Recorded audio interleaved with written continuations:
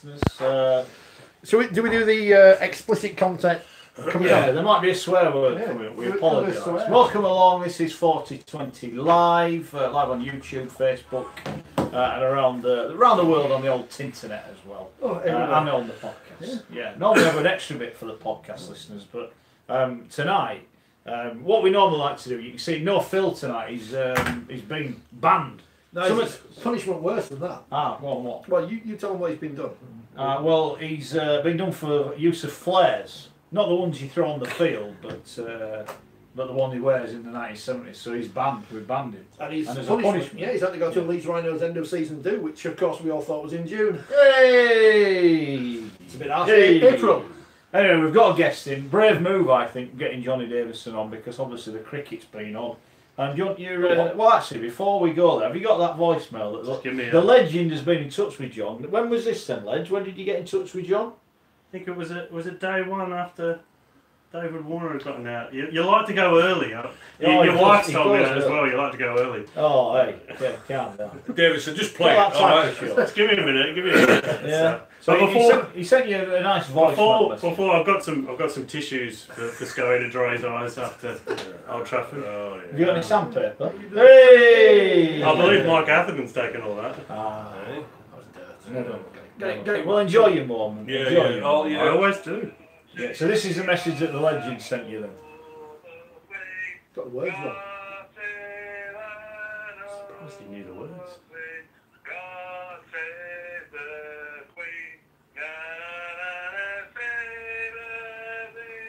You're just making that up, you're not even singing the right words. How about that couple? And you might have had a couple. Was it about 11 o'clock on Thursday morning? Did you return serve? I've had a couple. The best bit's coming up.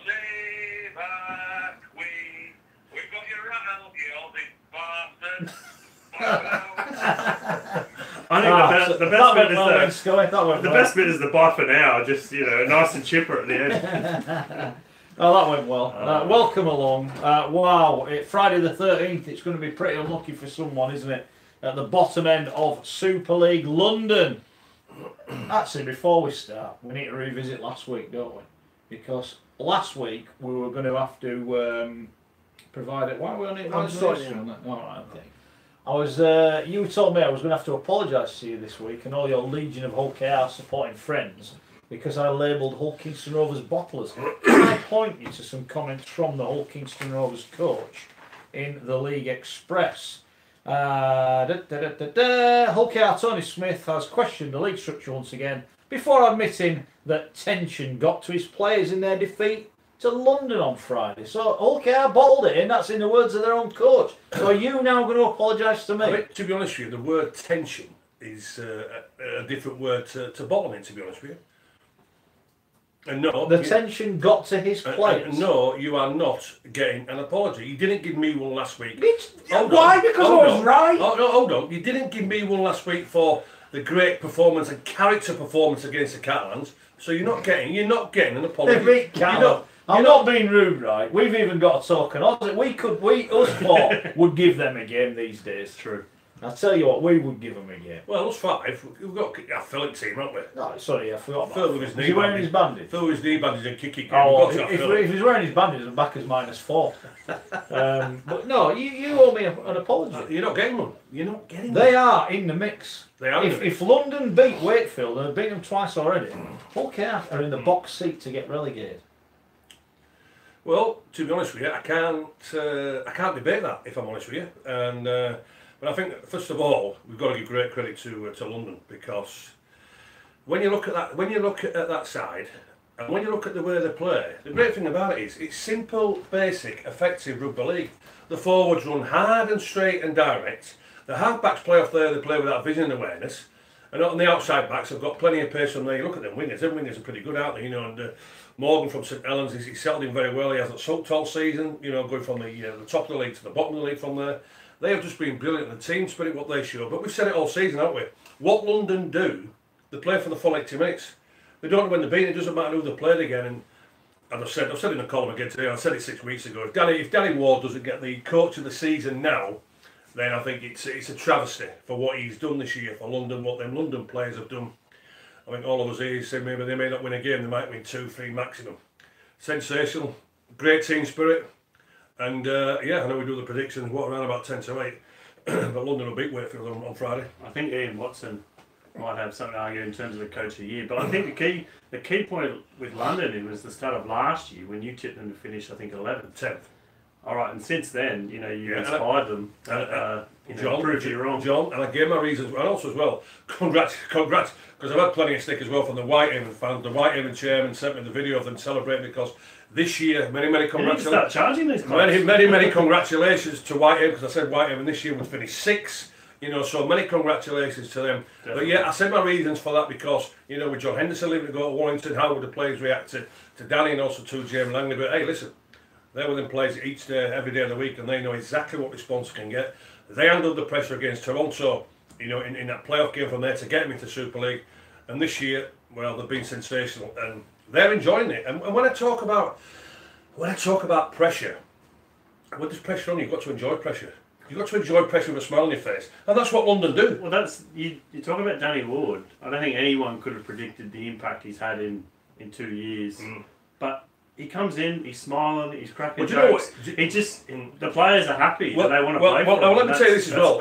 Danny's exactly the same as his old man David Ward. Because I can tell you, when I talk about David Ward, I get goosebumps because you know, for Wardy, me as a coach, and all the players will tell you exactly the same.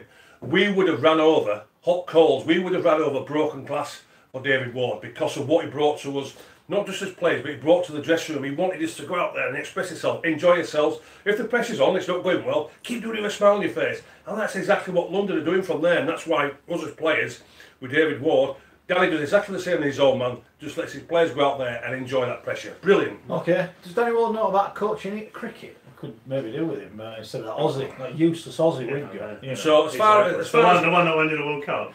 And as far as getting an by fluke. As far as getting an apology at this moment in time, Mr. Wilson, you can sing for it. No, fair enough. My beloved Salford won at Leeds. Leeds in crisis. Well, they've got a new coach now. We'll talk about Richard Agar shortly as well. I've got a few facts and figures on Richard's start to life, and is he going to be the right man? I think he's the right man at this time for Leeds. We'll have a chat with the guys about that. Get in touch on Twitter at Forty20 Live. Get in touch on the comments on YouTube. Loads of you doing that. Get in touch on Facebook as well. We're after shares, aren't we, this week? We want people to share. Yeah. We'll give away a copy. Is that the latest? Yeah, well, the new one's out next week. The new one's out next week. We'll give you a copy of the. We'll do a draw. We'll give 5 away. Phil's not here. We can give you 5 away. We'll give 5 away. Don't tell Phil. Whatever you do, don't tell Phil. We'll give 5 copies away. That Leeds Rhinos Cup. No. We'll give 5 copies away of the latest 4020 magazine. We're after shares, retweets of the tweet with a link on and everything. If you could do that. And if you subscribe to the podcast, leave us a nice review because we've actually got quite a lot of subscribers now. We're quite pleased with that. We're in the Indian rugby charts this week. Are we? Yeah. Big in India. Big in India, lads. Hey, listen, I'll tell you what as well, fellas. I was just doing a bit of shopping in Morrison's yesterday. By the way, did you have your clothes on? I didn't have my dressing gown. But one of the main managers came up to me. You know, said, "Hey, Scotty coming in."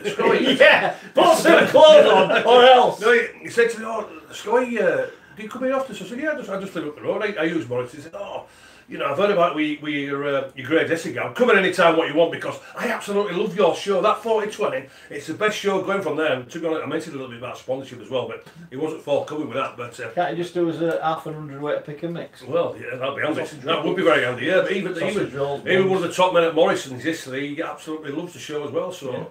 Yeah. Hold on. Get in there. Now, you know, Shaw Wright was banned last week. Banned last week. Have you read out that comment that someone put on YouTube? Someone I know we're explicitly tagged, but still not saying that. No. Well, yeah, but you can leave a swear word off. Miserable so and so. Yeah. Someone actually said it. The show was far better without that miserable so and so on it. It was a bit harsh, isn't it? Well, yeah. I know we're all about fan engagement, interaction. I was at Hangley on Friday, and I'm walking through the main gates, and this guy comes up to me. He was probably in his late 50s, early 60s. Had let's say a few pints. Yeah. He goes, "You're on that 4020." He goes, "Yeah."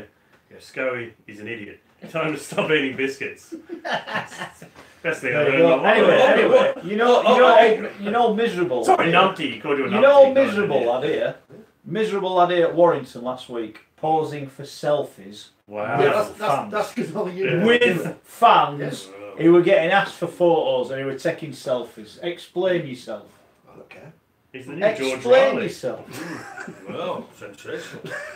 Don't touch that, Rich. Just let that go through to the keeper. Also, No, right, touch it. You just had a big player miss. You wanted to smash it out of the ground. so that leaves fellas coming in for eating my biscuits. I'm there on Friday. I should be there around about 6 o'clock, walking through the gates. Come and say hi, will you? And I'll explain why I'm an idiot, because the biscuits are absolutely lovely.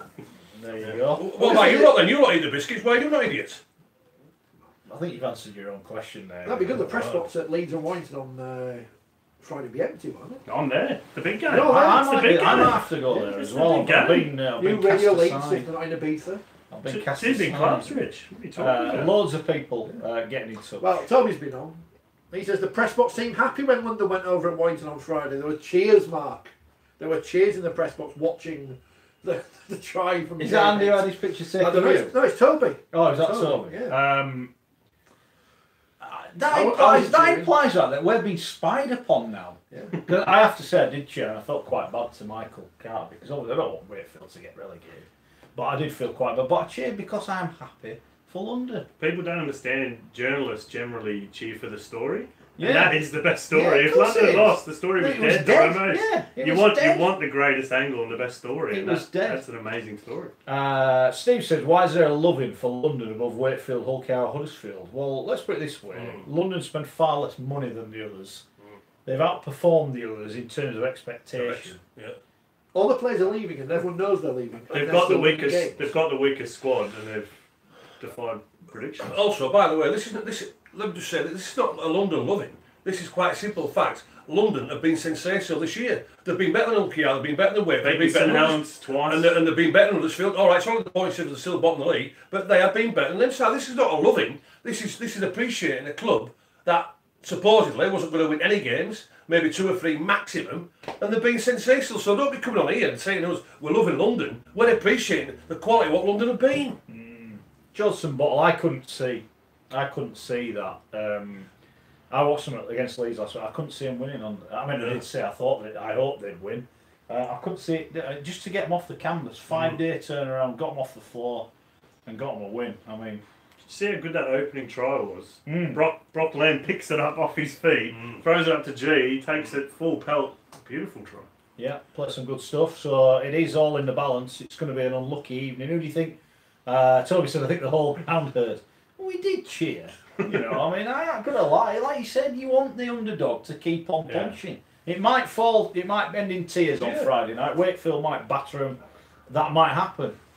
You know, but I'm not so sure they will. Well, there's 4 of them in the mix. Yes. One of them will go. And we've got a poll. We have. Because Agree. everyone does polls these days. Who is going down? 40% at the moment. Hull, Kingston, Oppalonga Rovers.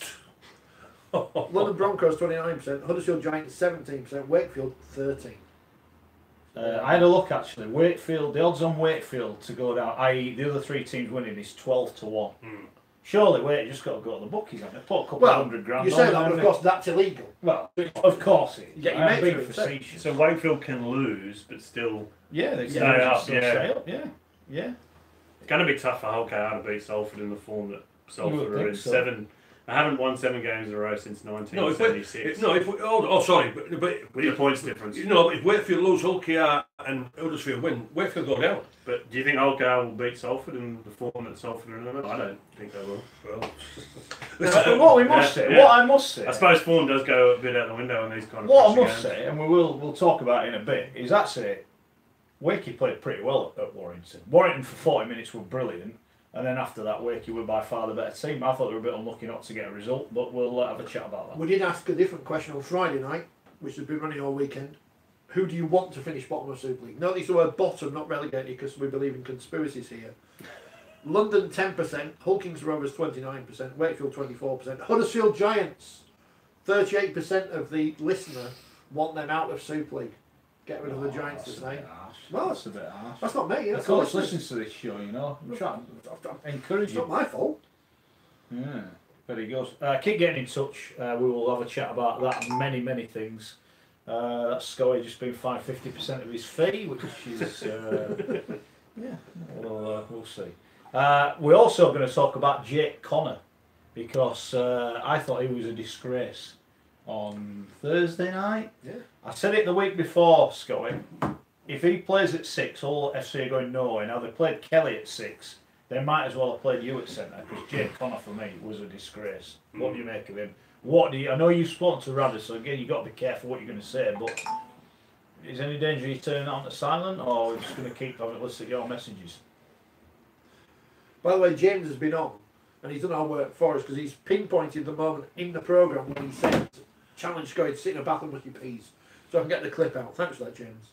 10th of December, 120 minutes, 124 minutes. Well, I want to know if all them Hull FC fans that have been slating me for saying that they're rubbish and won't make the playoffs are going to come back. You know, because they quote you to you get that. Oh, as a journal, and you say something, and they go back 6 months and go, oh, you said this 6 months ago. It's horrendous. I'm going to go back. I should go back and start trolling through this. But Jake Connor, disgrace, in my opinion.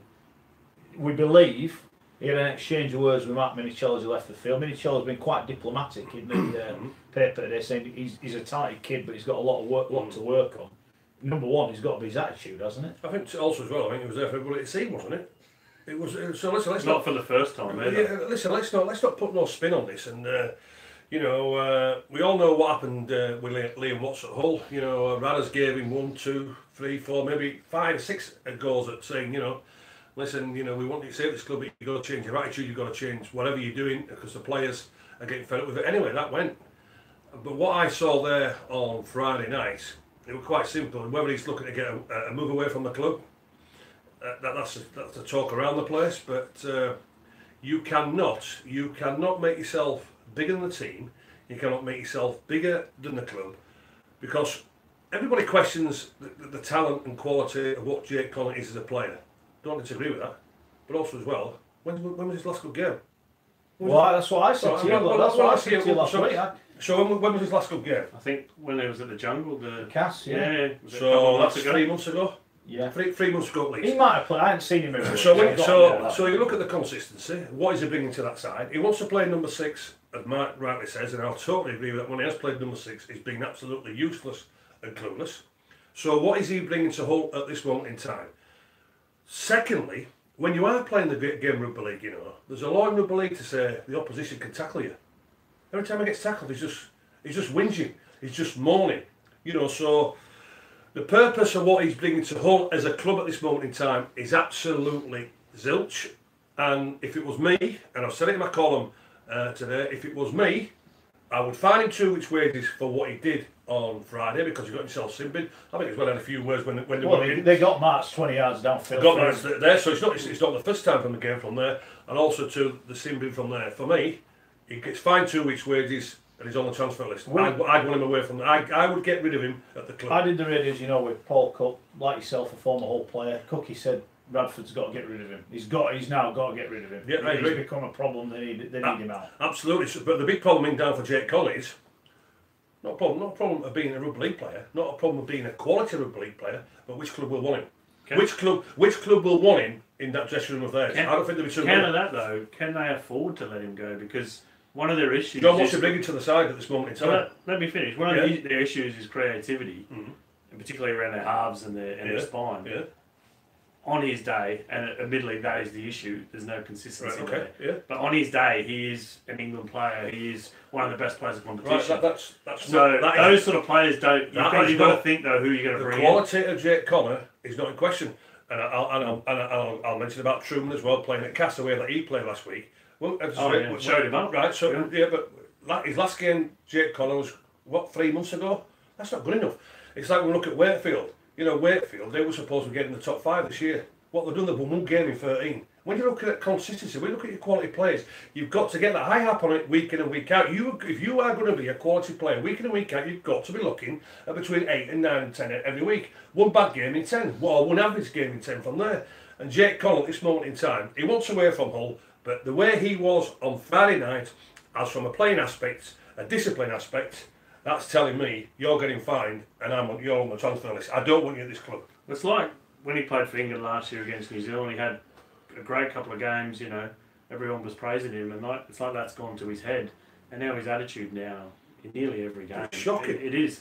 So I just think they've got to read him the riot act and say, look, this is your last chance to learn.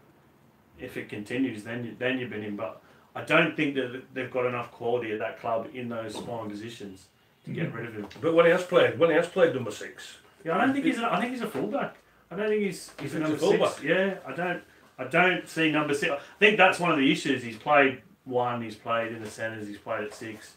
He's never really had a settled position, but I don't think he's a number 6. I said before, I'll tell you what I would play him. I'd play him at loose forward, because you know that bit of anger he's got in him, all this sort of thing. It's not big enough. Well, listen, you know, with the skill-wise he's got on that footwork and that big, just give him a free roll, let him do what he wants on there, and then also as well, when he gives it a little bit to the forward to tackle him, some of the forwards might just banjo him, he might show up a little bit. I would play him forward. In that respect, did Cass do a good job on him? Because Senny Lefeo was in his grill every possible time, wasn't he? I thought Senny Lefeo played really well the other night, and I thought he'd give him it, and I don't think he liked it. Yeah, but I think that's a message that any team that plays, I'll wind him up, and he'll get off his game. Well, do you know what? Do you know why in Jake Connor? Because, as I say, we used to do it sometimes, let's say, like Kelvin Scuddy, you know, Kelvin wasn't angry man, but even when we say to Kelvin, you know, oh, you're looking very nice today, Kelvin. Oh, I tell you what, you're running very hard, and that wound him up. You get a reaction straight away. So it doesn't matter what you say to them, or if you are aggressive with them, they just react. It's in their DNA. They react whatever way. But even when he's getting tackled, even by the smallest fellas on the field, he's just absolutely erupting. And as I said, the law in Rugby League, you can tackle the opposition, and he doesn't like it. And the other thing with that game on Thursday, I mean, Albert Kelly, he looked like he'd been on my diet or your diet. He did not look fit at all. I thought he played all right, to be honest with you. You go down and break some of those tries, his defensive work, his contact and attempt to tackle was woeful. Well, all right, well, he was a passenger. Right. I'll tell you what. And he did not look fit. He defended better than Sika Manu, I thought. Manu but all right. Then, but what about the other? What about the number 7? What about him? Yeah, well, it wasn't a good team performance across the line. Okay. I thought Kelly was particularly poor. Go on then. Well, Kelly was better than Sneak, don't worry about that. Dave's mentioned, will Connor be at Leeds next year? Has that changed Connor's demeanour? Where would he play when at that story came out? Can't sign Luke Dale and Joe Connor. Where's he going to play? I don't know where he'll play. Leeds won't want him. Leeds won't want him now, don't worry about that. They won't want him around that club. They won't want him around that dressing room. Not a chance. I'll be absolutely... I'll be gutted me if Leeds sign him. I will. Go on. Someone's been on and saying that I don't like Hull. You don't like Hull, yeah, apparently. Steve Bucknell. Mark Musgrave is not like any Hull teams. Hull FC have underperformed, and I said at the start of the year they won't make the top 5. You've always been biased against Hull. It's looking like they won't make the top 5. Barring a miracle if they do fair play. I also said Hull on their day could win the comp, but for me, a team that's worthy of winning the comp doesn't have a points difference of minus 107 with a winning record and don't lose by 50 odd. You know, they are a disgrace. They throw in the towel too easy. I've got a question, right? And we were told Lee Radford's getting a new deal. Adam Pearson said that on Sky. Getting a new deal. It's not been signed yet. Should he be worried? And I've mentioned this before, Radford. Are they playing? They're a team, right? They're not playing for their coach. Why are they so bad? Why did they lose to Huddersfield last week? Huddersfield were decent. You know, they had a go. They do what they do. They make got hammered to Salford the week before. Defended well. They got hammered by Salford. They lose at home to Huddersfield. That Huddersfield result is going to stop them potentially getting in the top 5. And then they got a cast must-win game. And to be fair, if Uzi hadn't got that intercept try Logan, they wouldn't have even been in it at any point of the game, would they? No. So what do you think, Radford? Do you think he'll sign a new deal? I think he will stay because this year. Pearson came out the end of last year. We're gonna change all the squad. We're gonna get rid of all these players. He couldn't do that because they were all under contract. Now there's a clean slate. Who's coming in? Fanua. There's a few other players whose name escapes me. But they've made some decent signings. Josh Jones. Yeah. I mean, obviously Manu's retiring. Minichello's going. So they've got the Chris Sarte from the Warriors. There is new players coming in. I think he will get the chance to rebuild that squad next year. But in saying that, if they start next season like they've ended this season and started last season, remember it was 13 losses in a row. Yeah, there is going to be pressure on him to deliver. But also as well, when you look at the players who they've signed, it's going to be the same sort of style of play what they've been doing. Look at the big forwards out on the side and Fanoa, obviously the winger. But all that will be... Manu, yeah. That will be with Fanoa, just realistically, he'll be batting the ball in from a dummy half, and then with the kicks over, from Steed again. So I just feel as though they need a different philosophy and attack with ball in hand. You know, well, certainly not going to get that with Sneed with ball in hand because he can't create absolutely nothing. And Albert Kelly, is his contract up or has he re-signed, Kelly? I think he's got another year. He's got another year, has he? You know, so and as I said, as good as what and what he brings to that side in Danny Outland, I just feel as though they need a hooker with more explosiveness and more variation around that ruck I area. think Jordan Johnston is, you know, what they're hoping, I guess, to provide that, whether he comes off the bench or whether he, you know, competes for that starting spot. Yeah. But yeah, I think you're right. They do need to go in a different direction. Yeah, they need a different philosophy, a game day philosophy. They do. I'm just getting over John's comment from earlier. Some comments from, I can't believe you said that. Some comments from people on Facebook. Karen says Jake isn't the only one not performing, he just shows passion and his frustrations in a different way. He's like telling his teammates to go forth and multiply. Tim says, my question is, why is Lee Radford allowing Connor to waste his talent? What happened to man management? Woody says, all genius players have flaws. There's a long list of them playing Super League. Hull and Jake need to get it sorted.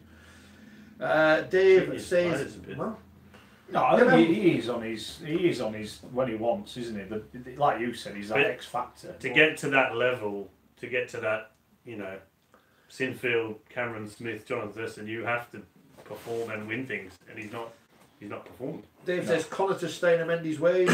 Jake has to help himself. Mark says Connor believing his own hype.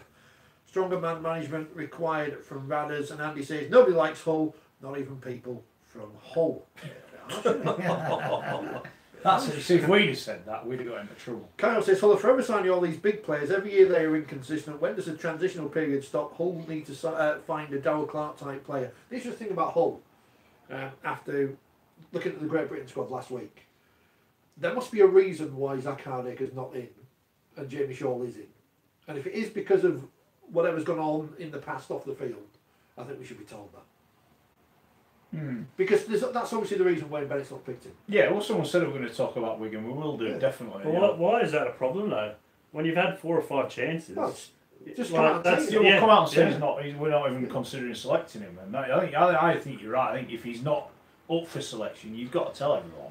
Bit harsh on me. And I honestly, I don't think Jamie Shaw's got the attacking game. I don't think Jamie Shaw should be in over Hardaker, but I don't think Hardaker has been playing as well as some people think he has. He's been playing all right. I think he's been playing all right, but is he the same Hardaker? He doesn't seem to have that pace, that devastating pace and ability to create like he did in 2017. It looks like that time out of the game. He's still a very good player. I think he's adapting his game as he gets older, but I don't think he's as devastating as he was, you know, in his Leeds days or his Cast days. I think he's going to get a chance to get his hands back on that grand final title this time. We'll see. We'll chat about Wigan later. Ian says we all know what the Legends floor is. Brackets chocolate biscuits. Exactly. Or brownies. He had 6 brownies in one go. I've got the Hull FC brownies. chocolate rugby balls. I've had 3 brownies. 3. Well, no, I've had 2 before. I've had 2. One's a taster.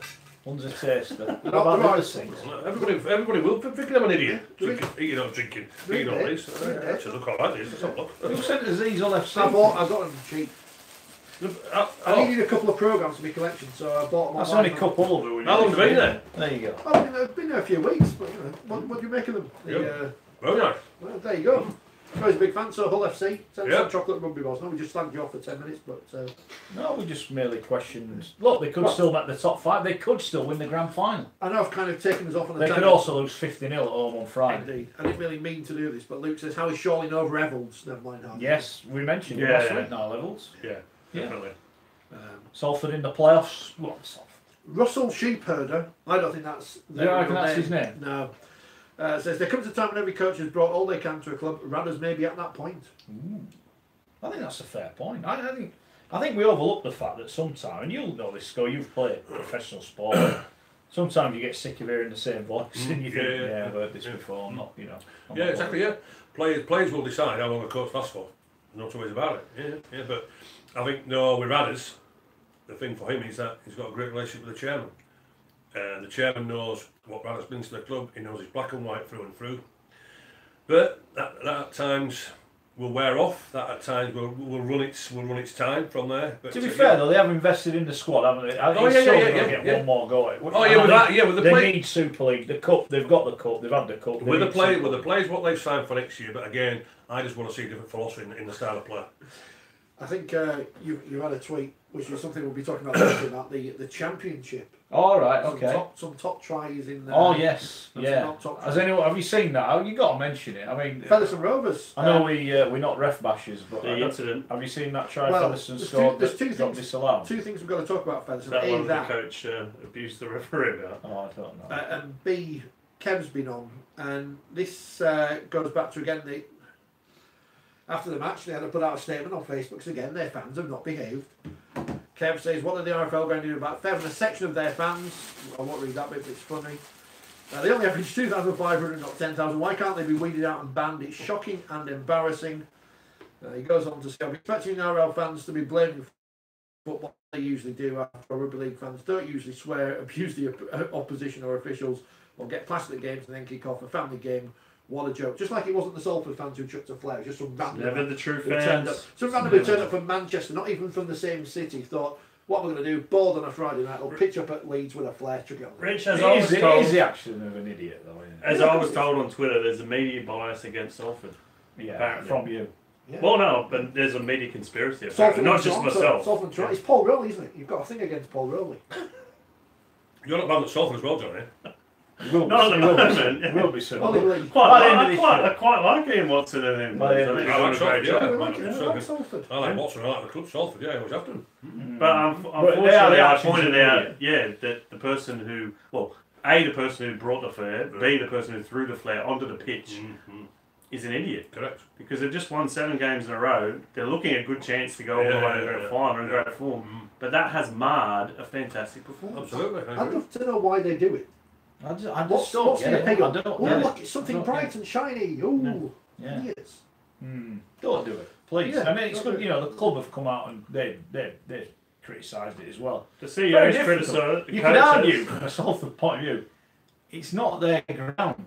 So is the onus not on Leeds? How has he got that? How has he got that in? I go in with all my bags, they get searched. I can't just walk in with a flare. We walk in with all kinds of wires and stuff. Yeah, I can't go in with a flare. So how has he got in with a flare? I would question that. Maureen's been on. Maureen. Come on, Scully. You slagged Cass halfbacks off last week. Jake Troop was incredible. Oh, and here we go. Admit it. Cass was Jake, superb. come on, Scully. Admit it. I tipped Hull to win last week like an idiot. And you could tell after 10 minutes they weren't going to win. And Jake Truman, it was like someone had turned the clock back 2 years. That left edge of Castle looked like it knew what he was doing. Look, do you know what? Absolutely loved it. And it's a fair call. What's her name? Maureen. Maureen, it's a fair call. But if you're trying to tell me the week before he was absolutely useless and clueless against St Helens, well, I'm thinking we're going to get to Specsavers, love, to be honest with you, because him and Jamie Ellis were exactly the same. And this, Jake Truman, he's a special talent. Yeah, when I saw him when he made his Wigan debut nearly 2 years ago now, you can see that. But it's all about the consistency in the play. It's no good playing 1 out of 6. No way, mate. He needs to produce that week in and week out. As I keep saying, and I harp on to when I played 40 games this season, and I wanted 1 poor game in 10. So that's 9 games out of 10 we hit, and 8 and 9 every week. And so that's what Jake Truman has to do. It's simple. It's consistency in performance. And as Darryl Powler said, it's like an old-fashioned standoff, which I can see that even from there. But when the kid wanted the ball in hand, he played away from the ruck area, giving himself more time, more space. Hull couldn't handle him. And the combination between him and Ellis was excellent on Friday, because Ellis took the responsibility of the kicking game, took the pressure away from Truman. Truman was the main organiser, sensational. Ellis, not being the lover of him, to be honest with you, but his game on Friday night, his kicking game was good, his organisation. Did it help that his teammates played well? I think it'd be fair to say Castleford have performed this year. Absolutely. I don't think I think Darryl himself would admit that they haven't been good. That's the best I've seen them play for a long time. As a forward pack, they were outstanding. As a team, I thought across the board, I thought they played well, but what did Truman do differently? Was it just because his forwards were really going forward and being aggressive? Why was he I'll tell you what, back to his best? Yeah, well, his forward, but also the forwards against St Helens put him in great field position. But he was just waiting for the kicking game. He wasn't getting the ball in hand, and he was playing too close to the ruck area. And people say, Scotty, what do you mean about that? You're too close. Hookers nowadays can pass the ball easy 15, 20 yards. So standoffs, right, should be playing second man out, easy away, 30 yards from there. Stand a little bit deeper, and you can put the defence in free minds. It's easily done because I've done it myself. It's easily done. And that's what Truman did. Gave himself a little bit more space, a little bit more time, and bamboozled to the defence. The 2 tries he scored, a show and go, nice in the first half, and then that nice little dummy when he showed Jake Connor from there. That's it, because he puts the defences, when he's running with the ball in hand, he puts the defences in free minds and he gives himself time and space. But he has to play away from the ruck area to create that problem. He seemed to be taking the line on a lot more. He wasn't. In other games I've seen, he's not. Do you know what, not asking questions of the fence, but he was. Because he's too close to the ruck. Yeah. Standoffs do not play at first man. They play second man out from there. Give yourself that space and time, and that is the responsibility then of the number 7, who realistically all he is there to pass, catch and pass, catch and pass, and support down the middle of the field, and let the standoff do the running of the game. It's easy done. Some concerning news, because the media, the Rugby League media, are going to choose who is the Super League Young Player of the Year. I won't trust them as far as I could throw. The 5 players, I don't know who the media are, by the way. I hope they don't ask me, because I've not seen enough of these people. The 5 nominees are, and Scully can pick the winner, the aforementioned Jake Truman, Matthew Lees of St Helens. Wish him well, by the way, Matt. He's had a bowel operation. Is that because he missed the... He's had bowel removed to find the cut after the Leeds game, and then put back in. Wow. Yeah, we wish him well. I mean, it's called a groin strain. That's all it was in nowadays. I don't think so, Gary. Seriously, that's a serious injury, and we wish him all the best. Leeds Rhinos paid Jack Walker and Harry Newman, and Morgan Smithies of Wigan. So one of those 5 will be the Super League Young Player of the Year, voted on by the media. Who would your vote be for, Gary Schofield? I'll tell you what, it's a pretty tough call, to be honest with you, because in their own aspects, they've all had decent seasons. You know, certainly Jack Walker and Newman, when the senior players have been pretty poor, them 2 have been pretty standout for Leeds. You know, Morgan Smith is sensational. Knowles is, everybody knows our rating from there, and Matty Leeds. But if I had to pick one, I said about Morgan Knowles, but I'd have to go for Ian Smithers at Wigan, to be honest with you. Yeah, I actually think that's quite an easy decision, personally, because I just think you look at the impact he's had on his team. Massive. A team that's kept winning, second in the division, had all that trouble at the start of the year. I think he's been immense. I think Leeds has gone well. Walker and Newman, been all right, good players, and they will be very good players in the future. I don't think they've done enough. I don't think they've won enough games to make you think. Yeah, but they stood out with the poor Leeds side today. Yeah, they have. But Leeds have been poor, and they're in the bottom half of the table. And you know, I think under Agar they've won 1 game against a team in the top half of the table. That doesn't make them Player of the Year credentials for me. I think it's Smithies. I think he's been outstanding, and I actually get excited when I see players like him playing, because he's going to be there for 10, 15 years. You know, he's an old-fashioned. Morgan knows that they're an old-fashioned loose forward. Yeah.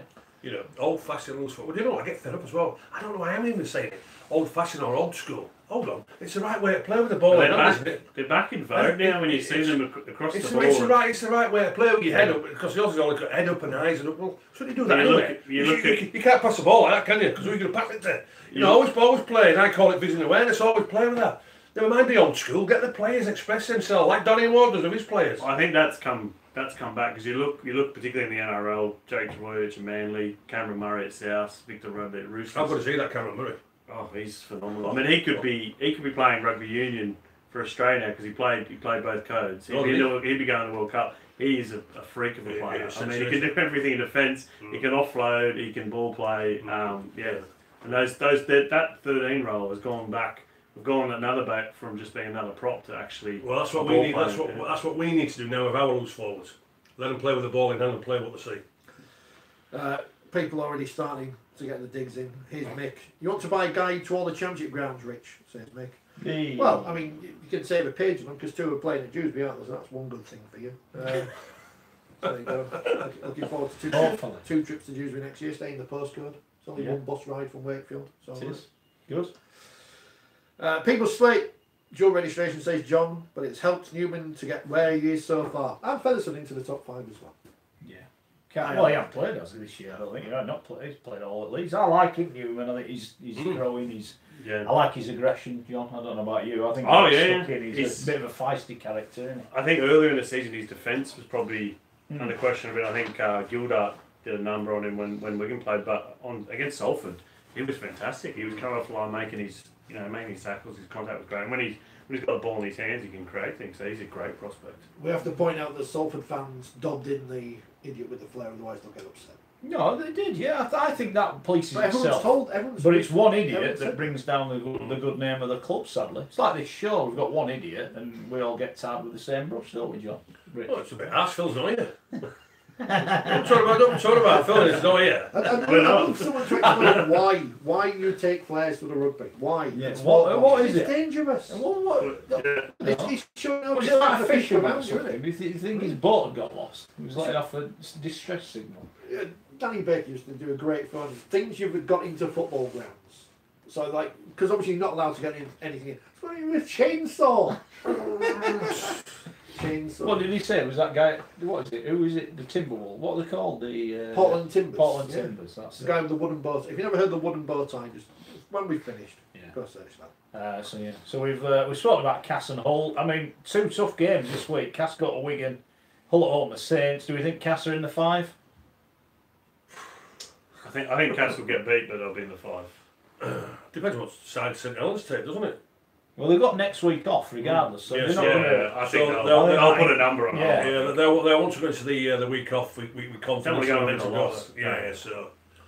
And so does that make it? I don't have to get bachelors have been up with me. Score, you're going to save us a fortune, but we don't have to put you in a bath of mushy peas. So hopefully, to be fair, if you got in a bath, they're not going to be. They might only get a couple of cans of peas in, will you? Strategically placed. Why? Well, I imagine when you get in, there's a little bit of water you get in, it goes right up to the top.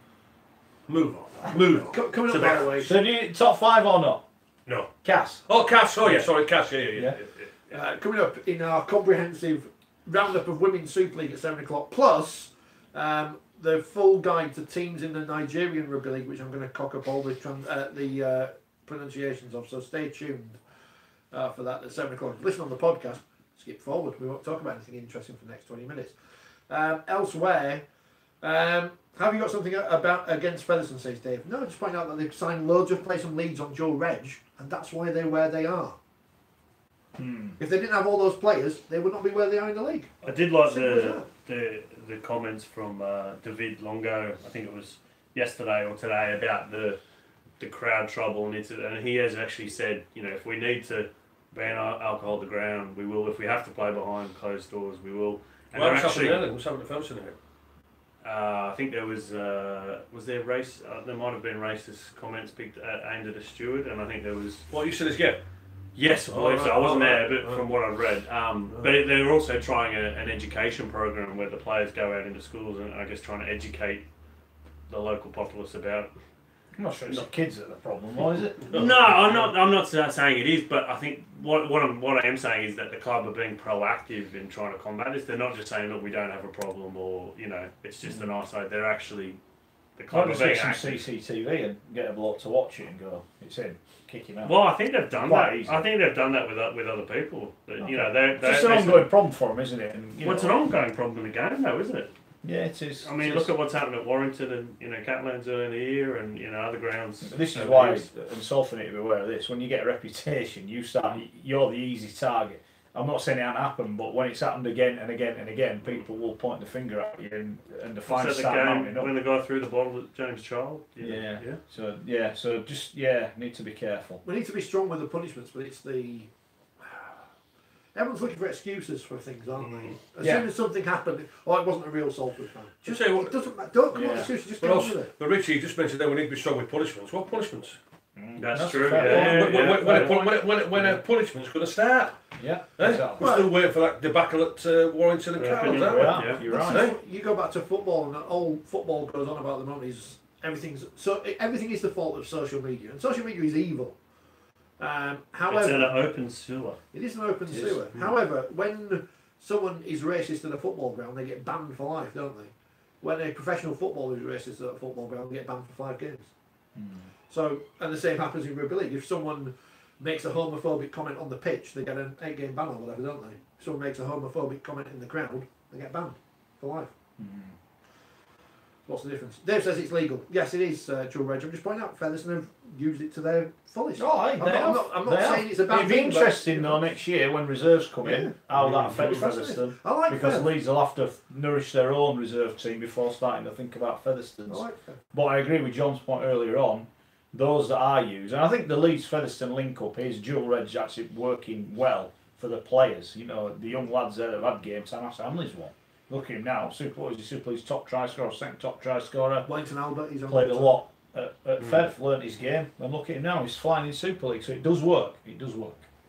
Anything else happening on social media? Yeah, plenty of on Facebook and on YouTube. Do we want to talk about Swinton? Because I don't think it'll take that long to talk about. Really. Go on then. Rommel says Swinton and Salford should merge, then you guarantee 2,000 home attendance.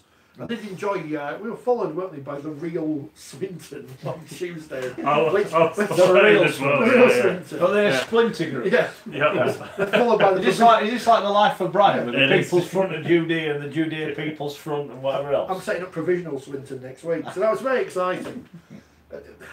Here's the problem with this thing. It's interesting because at the start of the season there was a story about a team from Manchester applying to be in the Rugby League pyramid in League One, and they were turned down. And now we've got a team that exists, changed its name to Manchester. They're still going to play where they play, though. So what's the point? You know, if they're moving into Manchester, I understand the reasoning, but the problem is with the theory is anyone in Manchester who is above the age of 1 might have heard of Rugby League already and have seen it on the telly. They've got Salford, they've got Swinton, Oldham, Rochdale, all the other places that are nearby, because I don't know geography of Greater Manchester. It's not as if they haven't got an opportunity to go watch Rugby League just because a team hasn't got Manchester in the name. Plenty of people from Wakefield support Leeds United because they're near, or Bradford, or Sheffield United, or Sheffield Wednesday. So I mean, no link to the place. It might get more business, I don't know. Obviously, that's what they believe. It's not going to make any difference. They're a team in the bottom end of the Championship who will probably end up in League One day because they haven't got enough of a fan base to care to bring in the money they need. We bend over backwards sometimes to accommodate teams and clubs who were big once, but what do they provide now? We've got too many professional teams. It's like there are too many professional football clubs. I said this about Bury the other week. Bury have gone bust, right? There's all MPs jumping up and down, blah blah blah. And what difference has it made to football that Bury have gone bust? No. I think. We used to have the discussion that you can't let the team go bust. No one will let it go bust. Someone will step in. I think those days have gone now. I think businessmen are shrewd enough to know. So we'll let it go bust. We'll start again in the bottom division or whatever. And that might, in some ways, be the best thing for Bury. But they're going to probably start in League Two if they change the rules, which is ridiculous. And then of itself. Where does that go? I don't know. But I want every team to be successful. I want every club to be successful. But there's only a finite amount of money. There aren't millions of millionaires out there who want to pump money into failing rugby league clubs or bottom end rugby league clubs. I mean, Rochdale, 27 games, 1 win. They've conceded over 1,260 points. They're bottom of the table. They're getting relegated. So what happens to them next year? Will be in League One. Where they're going to play? Are they going to still be at the ground where they keep, having not to play there or whatever it was? I don't know. Right, let's move on. James Greenwood has signed for Salford from Hull Kingston Rovers today. So that's a nice move for them. Another good signing for Ian Watson's team. Although I should say, look, the final thing on the Swindon thing, it was funny to see their local councillors get involved and say, it's a disgrace you changed your name, and then Andy and Maisie replying to them saying, we haven't built a bloody ground, have you? So, politicians, waste of space for a lot of them. Exactly. Right, what else do you want to talk about? Where are we going? Are we going to talking games? Oh, we can do. Danny says, spot on the whole Manchester concept will not make people from Manchester watch the sport. If they were interested, they would find a team. He said a team changes their name to Manchester, which alienated a heavy percentage of their current sports base. And it's the same thing that happened to Salford when good old Dr. Marwan said, we're going to change the name to Manchester. And he quickly rode back on that one when he realised there was no support for that concept. Indeed. Right, let's have a look. We'll talk about the bottom of the table in a bit. Let's have a look at the top. Wigan, big winners over the Dragons. We had a big chat about the Dragons last week, Scully, about Steve McNamara. You saw that video with Bernard Gouache. Bernard Gouache has come out and said he's going to give him a new contract.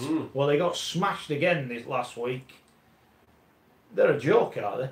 The Dragons at the minute. But also as well, Bernard Glass has got 67 players as well, hasn't he? You know, so I don't think he's putting all the responsibility on McNamara. And if I'm honest with you, I think it's rightly so, because them players and them senior players and the so-called quality players in the Catalans jersey are an absolute waste of time. As I've said, I think 2 or 3 times already this season, and I'll say it again now. They're an absolute disgrace to that jersey and a disgrace to the club.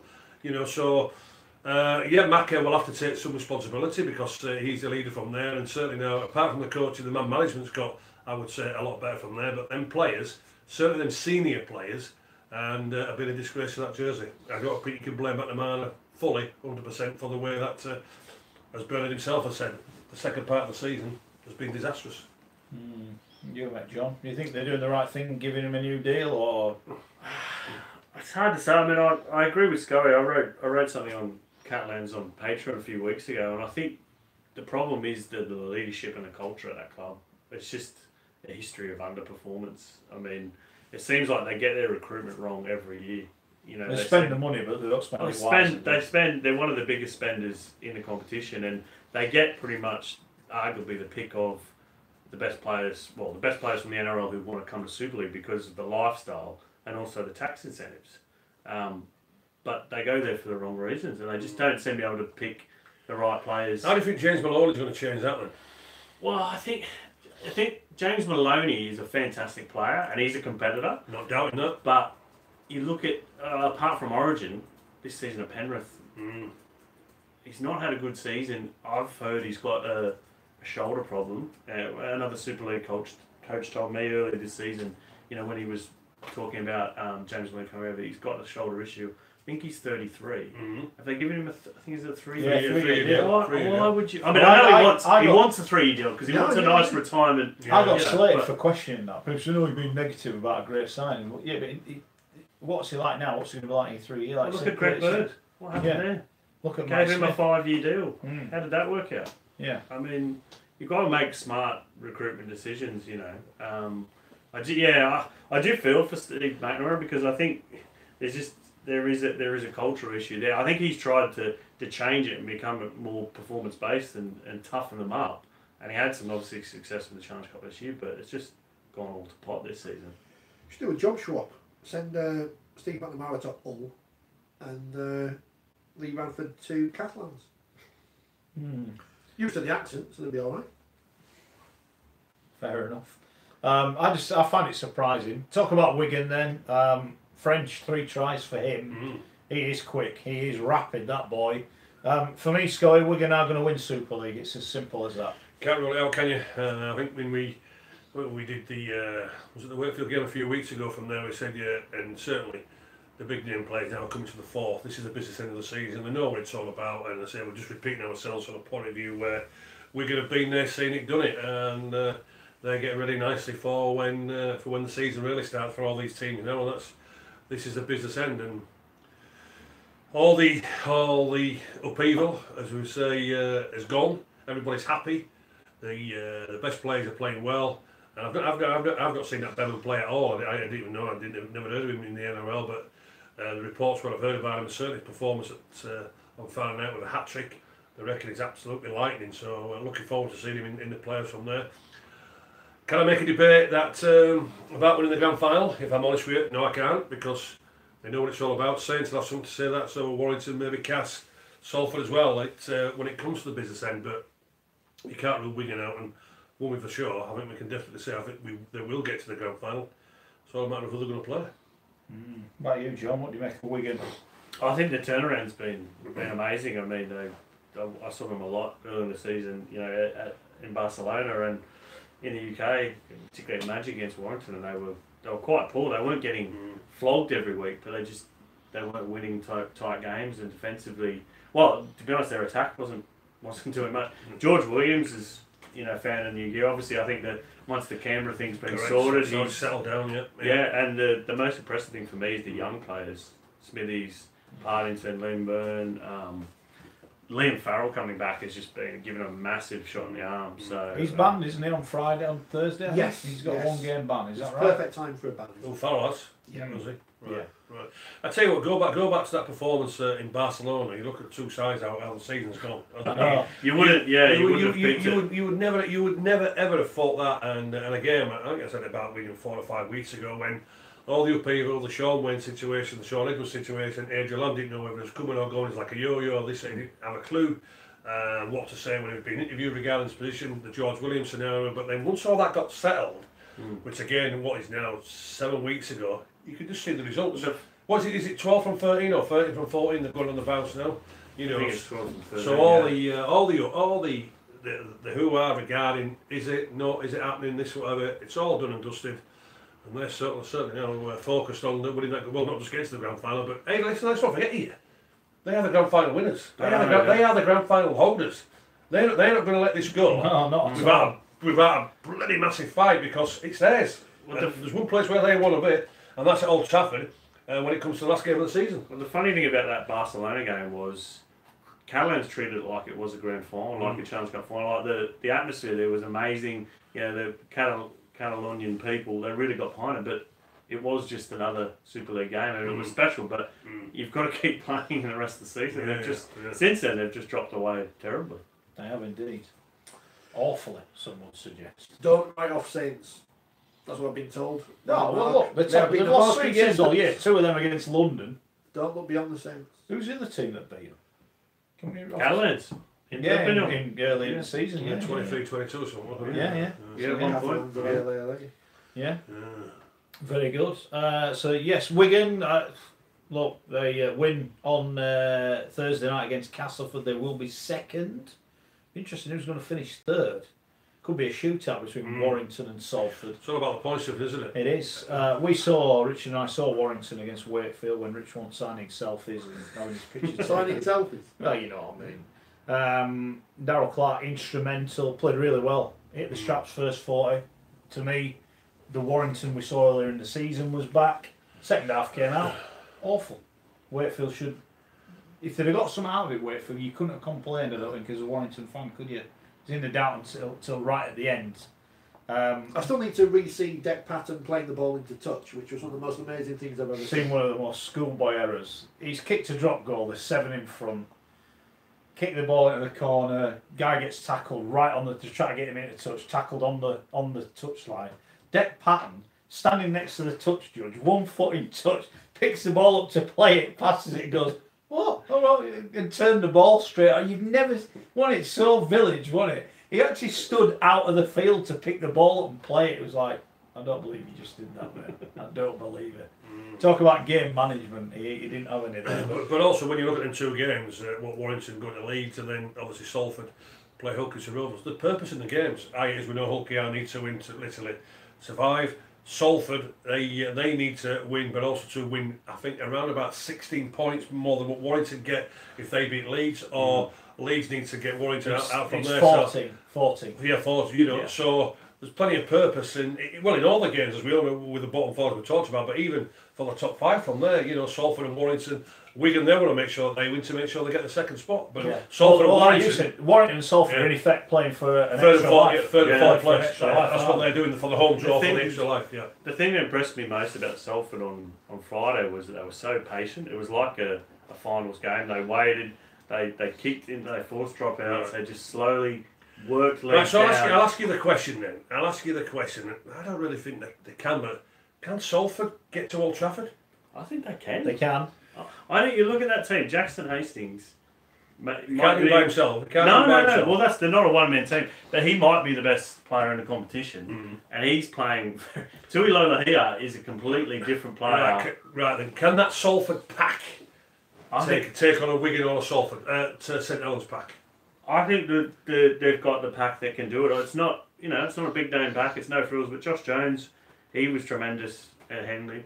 Players like Gil Dudson, Moss, they're in great form. I think they can actually do it. They've won 7 in a row, and when you, as you know, when you keep winning, you don't care about who you're playing. My worry is confidence. They win 8 in a row. Yeah.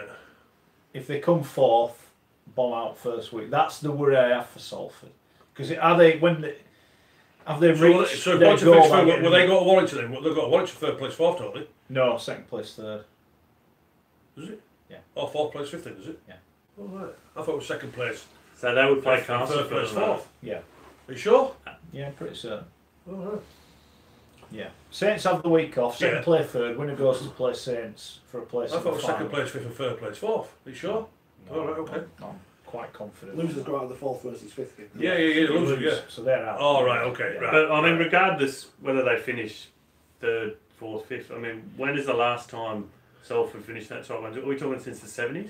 I don't know. Yeah. I don't I mean, know. I asked Salford Ian were really Bleak. good, yes, I asked I'm a new Salford fan. They had a big ass on the Yeah, shirt. I'm surprised you're not in your shirt. I asked Ian Bleak, he can't remember The when days of when, Salford were, you know. Oh, it's back to They the, can win it for me. it's back to the Dan Genuinely. Watkins and Keith Fielding days, 1971. Well, it was wasn't it? on Salford. Superstars. I think it's 1975 since they've gone 700 bounds. Oh, it's Keith So Fielding if and Dave Watkins. you're a days. Salford fan, Oh, enjoy it. massive. Don't bring flares to the game. Don't moan about media bias. Just enjoy your team. doing This is a well. long time between Yeah. for any success, Yeah. you know, for Salford. And we spoke about it loads of times. How we like Salford playing the way that Ian Great to Watson has watch. done, what he has done, not just off the field, but not just on the field, but off the field. With a He's tiny been budget. brilliant. Absolutely, been brilliant. He has. I'm with you. I think they've learned that other way of playing.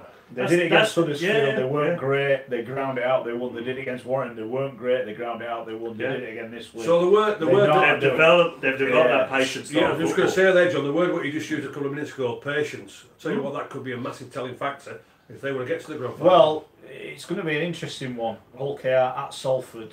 Hull KR, they've got to play, unless London are 30-0 down at half time, they're going to have to play to win the game, and it's not going to be an easy game for them to Well, win. Jason points out Salford made a playoffs in the mid 2000s. They were hammered by the Bradford Bulls. Whatever happened to them? Under Carl Harrison, big fan of the show. Oh, he was.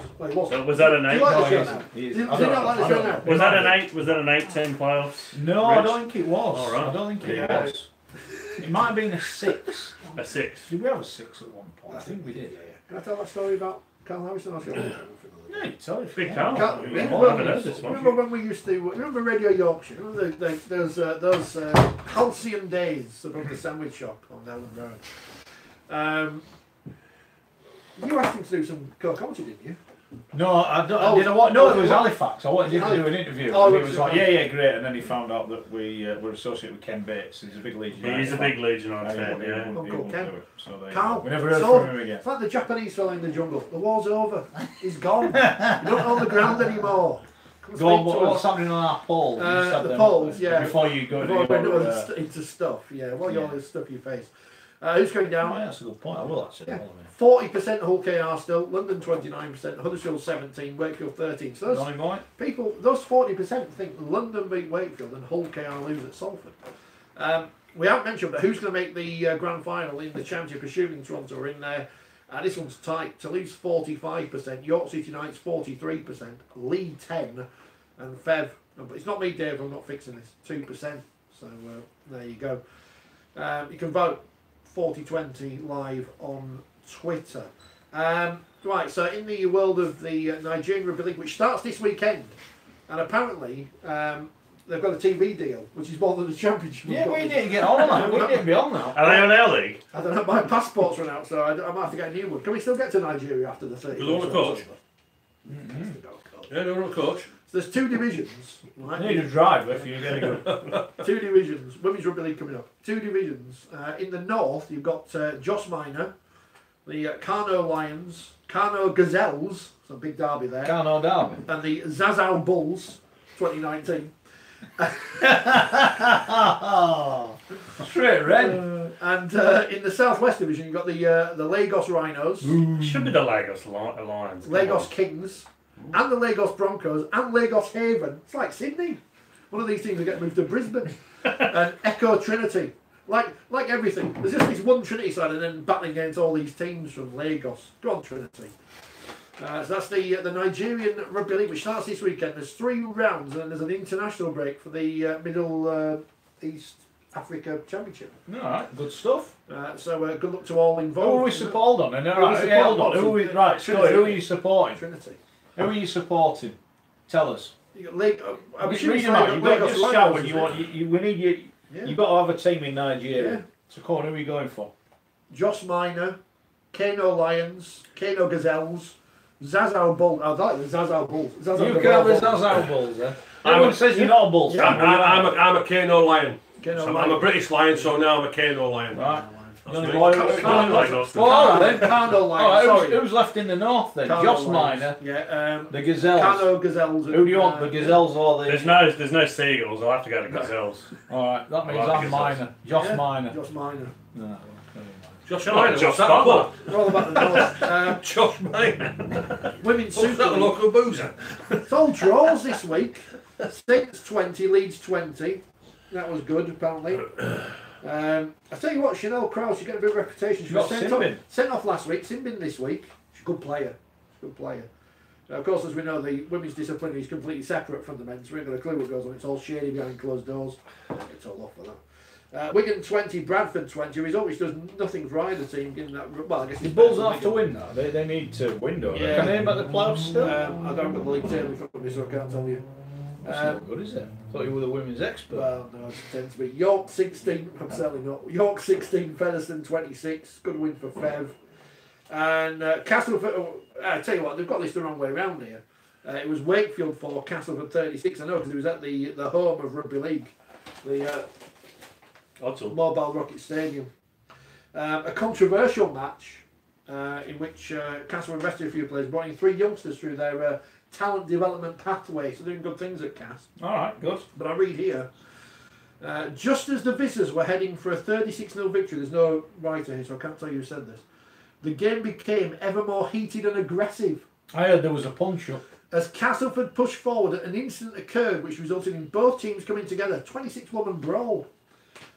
Were you roaring on from the side? Like, Get stuck into him! Bring back the bib. Yeah. The referee lost control of the games as both teams brawled. I think it's a bit harsh on him. What's the referee supposed to do? Get involved? have you seen some of the... obviously you were there. I've seen some of the old ones when, like, Presley had come in. They're absolutely laying into each other. The ref's in the middle. There was one of them, he got cracked. I forget who it was. 26 women, you were going to... Well, don't answer that. Once tensions calmed, Castleford's Gracefield received a red card while Alicia Rhodes was sent to the Simbi for Wakefield. Bit of facials on the floor. Obviously, Field not happy. Couple of forearms in there. Good stuff. You were there, were you? Might be called as a I witness. know, good stuff. For the Sorry, prosecution. we're against violence, aren't we? Keep forgetting that. The decision sparked a furious reaction from visiting supporters who once again came in large numbers. I think this was written by someone from Castleford. They Why were didn't very... you write a report? I don't write. I'm not a journalist. They were very upset with the Castleford. Give us time! Hey, Butler's get me. That's what I'm saying, the referee. You're 36-0 up. You've won 12 out of When 12. did he start doing impressions? Give it a break. What, people from Castleford? But they will live. You can see why Richie's got all the selfies, can't you? Oh, yeah. He's banned from the jungle. He's just... banned from the jungle. You know what, if we weren't here and the cameras were, I reckon he does this at home. They will, He's the mirror. in his room, shouting at himself. They will lift the league leaders' shield if they beat or get a point against York on Tuesday the 17th of September. Who's that? Who's going to win it, you say? Cass. Cass, alright, okay. Person of the match, man of the match, Emma Lumley. She was superb for Cass. Woman of the number match. 8. Great run, deserved the try. That's the big difference between the game when they lost 100-0 in the Cup. A lot of long-range tries in the Cup game. Wakefield's defence yesterday, very good. Check out the interviews on social media. As the Wakefield coach Ken Kerr said, at least we won the punch-up. Not sure if that's on message in Rugby League, but still. You've got to take every positive. Yeah. You know, the girls are showing a bit of fight. No, I think you should like that. No one's getting paid. Do whatever you I want. think you should like that. If they want more, if the people in charge of the sport want more professionalism, pay people money. So we're you've done the Nigeria. Yeah, Come on, the minor. Yeah. I thought Dan wants a signed picture of us. I don't know why. You're not having one. You're not having one. It's weird. Why would you want a picture of us? Really? Yeah, unless the only reason you can have one is if it's to keep the kids away from the fire. If that's the case, then we're like you can have one. I think If it's for your own personal use, we're not having one. I'm sorry. that's the picture of personal Sky with dartboard. the bees in the bath. No, Let's it's scare away we're the, going to sell him for on the fridge. Put it on the fridge. It's going. People are going to screenshot the programme from when we said that Saints won't win the grand final for when they do. I'm not bothered. Oh, bring it on! Bring it on! They've been the best team, right? But and I said, look, I've said this for months. I didn't think they'd win anything. I don't include the league leaders. They've won that by a mile. Fair play to them. I just think big games, we've got a question to answer. I don't think Wigan have. That's the problem. I look at the top 5. Who would you pick? There's only Wigan win. regular big games. So we'll see. We'll see. Time will tell. Wakefield have been robbed of a place, by the way, in the try of the week thing that the RFL do. They've put Adam Hills in there just for clicks, haven't they? I know, I can't believe there's people in this sport who are biasly following their own teams and with an agenda against everyone else. It's disgraceful. However, someone's asked us, Chris Chester, should he get the sack? It's a bit harsh. What? I'm of the opinion that having had 2 very good years in Wakefield, who have been in Super League since 1999 and done the sum total of sod all for most of them, bar battle against relegation, to have 2 good years and then one in which I think there are fairly mitigating circumstances for Wakefield. Yeah, not to say that they haven't played badly at times, but don't use injuries as an excuse. But how much of the salary cap Jockin's been on the sideline in Johnston, Fafita, Tupu, Ashurst, Arona, everyone else? So I'm not using it as an excuse. You're not using an excuse, but you're quoting it as an excuse. Yeah, we've been rubbish for a lot of the time, but I think despite that, Chris Chester gets a pass because for the last 2 years we've been all right. Totally. And we've been rubbish across the last few years. Would you get rid of him? No. No. Yeah, he's got time. He's time in the bank, hasn't he? Because of the 2 years before. But as we knew this year, all right, everybody's had injuries to be honest with you, and Bruffy was brought in to get him in that top 5, wasn't he? Great start to the season. They were about third. Well, they lost the first game. After about 6 or 7 games, they were in the top 5. I think they were third in the league. But again, when you talk about consistency, expectation, I'm afraid to say the players who have been representing Wakefield week in and week out just not been good enough. And what is it? 1 victory now out of 13 games. So they did play a lot better on Friday than they have. Yeah, but Richie, they're still lost. They're still lost, and they were still getting battered 16-0 at half time. Or was it 20-0 at half time? You can't afford to give anybody that sort of start. So it's 1-1 in 13, and it's like anything else. It's quite simple. The league table doesn't tell lies. Did anyone think they were going to go win at White? Pretty much. No, but I think coming home on the bus, I think had a few chances, but they didn't take them. Played all right. As much as I like London, I think they've got their hands full on Friday. If Wakey play like they did in the second half, I don't think they'll have too many problems. They've got a couple of players who are still in contention who played against Bradford in 2015. In Reece Lynn, who's obviously grown up a lot since then. Yeah, Danny Kerman, who's been there and done that. So, but also, can they bring in Scott Moore for one game? Yeah, but we'll bring Dodgy in for the commentary.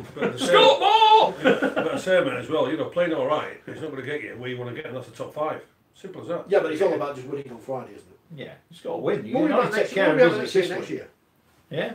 Take care of business. Be interesting. They've got some decent earners going off their cap. They'd be interesting what they do, Wakey, on the old salary cap. So Warren were good. What about that pass from Darryl Clark, by the way? Like a 30-yard bullet pass. Absolutely brilliant. It was really good. Created his try for Ben Curry. Great to see him. They played well when they played well, Warrington, then they, as you say, switched off. But they did. Great celebrations for Ben Westwood, as we mentioned on Friday. Who dropped the F-bomb on his speech. He did. He was getting really emotional, and everyone in the ground knew he was getting. You could tell. And then he just went off it. Ben, come on, get on with it, and he carried on. I mean, it was on for quite a long time. It was a hell of a speech, and he did get a great ovation. So he's going to miss rugby a hell of a lot. Ben, hopefully, be all right when he's retired and whatever. I think Steve Price said he's going to be staying at the club doing some work. That's good. Michael says, any shout out for the US ARL Grand Final winners, Brooklyn Kings? There you go. Are they from New York? Can they take over New York City? Possible. I see they've resurfaced. They were at the Toronto game. Yeah, they did. Yeah. That's not news, Richard. Well, I wish I had a budget. I wish I had a budget. Just going to a game. I wish I had a budget. I wish I had a budget to go. I mean, when the Pyongyang Pylons turn up somewhere, I should wear the T-shirt on Friday at Bellevue and say, look, Pyongyang have turned up our delegation to look at how things are run in Rugby League, point at things, get a picture of Kim Jong-un and Photoshop him into the ground. I'll do that when I get home tonight. Also, the news about Ottawa sort of neatly tucked into the bottom of the press release from the... Why are they not coming in then? Why are they not coming in? What's the official reasoning? Well, I don't think there's been an official reasoning, but from what I understand, they still haven't agreed the conditions on which they're coming in, which I would imagine would come down to, what they're paying visiting teams to come over. But we were told there were 14 people that could bankroll that club themselves when they were. They've got 14 people who could finance this on their own, so why is finance an issue? Well, for me, having seen the bid document that the clubs were showing at Salford a few months back, it wasn't very impressive. There's a lot of, we're going to do this and we want to put... Was it like Mike Bassett's England team? Well, there was a lot of, we're going to put rugby balls in kids' hands in it, but there wasn't actually a lot of concrete facts and detail. And I don't think, particularly with Toronto, there's still a lot of issues off the field. Can I ask a question of you? Do you think Toronto, if they win the Championship Grand Final, will be in Super League next year? I think they will, yeah. I think, as I understand it, the CEO, Bob Hunter, is going to be out in the UK this month. He's going to be meeting with club officials, other club officials, Super League, etc. I think he's talking with the their kit supply ISC, who they owe a fair bit of money. But from what I was told, someone about the RFL admitted to me, they didn't do their due diligence on Toronto. And so there's all these issues around Toronto, which people discover, visas, whatever else, associated costs. So it's to bring in 2 more teams when you're not really sure. Well, one has only been approved pending, bid approved pending. New York has not been approved. People seem to forget that. They think that New York's... They've got to reapply. Yeah. So it just seems to me there's a lot of questions there that haven't been answered. And we need to get our ducks in a row before we jump into bed. So do you think the Super League will be looking at this now, or Robert Elson, who we've not heard from for a hell of a long time? I can tell you, he's speaking next week. Oh, is he? Next Monday. Oh, yes, he is, yes. Yes. Right, the Super League thing. Yes, get there early to speak to him. But do you think he'll be having a conversation whereby he might be looking at going to 14 teams? He did say loop fixtures would be a thing of the past. He said they were a one-hit wonder. I thought they'd already been confirmed for next year. I thought that was reported somewhere. What loop fixtures? Yeah. That their season was starting in January and we're not starting in January, but so we are in loop. So he said they were a one-hit wonder. They're not a one-hit wonder. Then. I think if Sky said, "Look, we want 14 teams," then they would probably say yes, because they need to keep the broadcaster happy to get a new TV deal. So I think there'd be merit in going to 14 teams. If you brought in Toulouse and Toronto, or Toronto and York, I think that'd be an interesting addition. It does make sense with the fixture list, because these loop fixtures are... Well, I did the about the loop fixtures. All right, loop fixtures, they are what they are, but obviously the one-off randomness of the old Magic Weekend. I actually did the Super League table if you knocked off the Magic Weekend result. Wouldn't be good for Huddersfield. It wouldn't be good for Huddersfield. They would be bottom of Super League. Without that 55-2 win over Hull, they would be bottom of Super League. Hull KR and Huddersfield at the bottom with 18. Huddersfield would have a worse points difference. London and Wakey and Leeds on 20.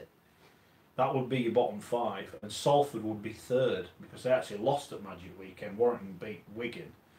Salford would be 3rd.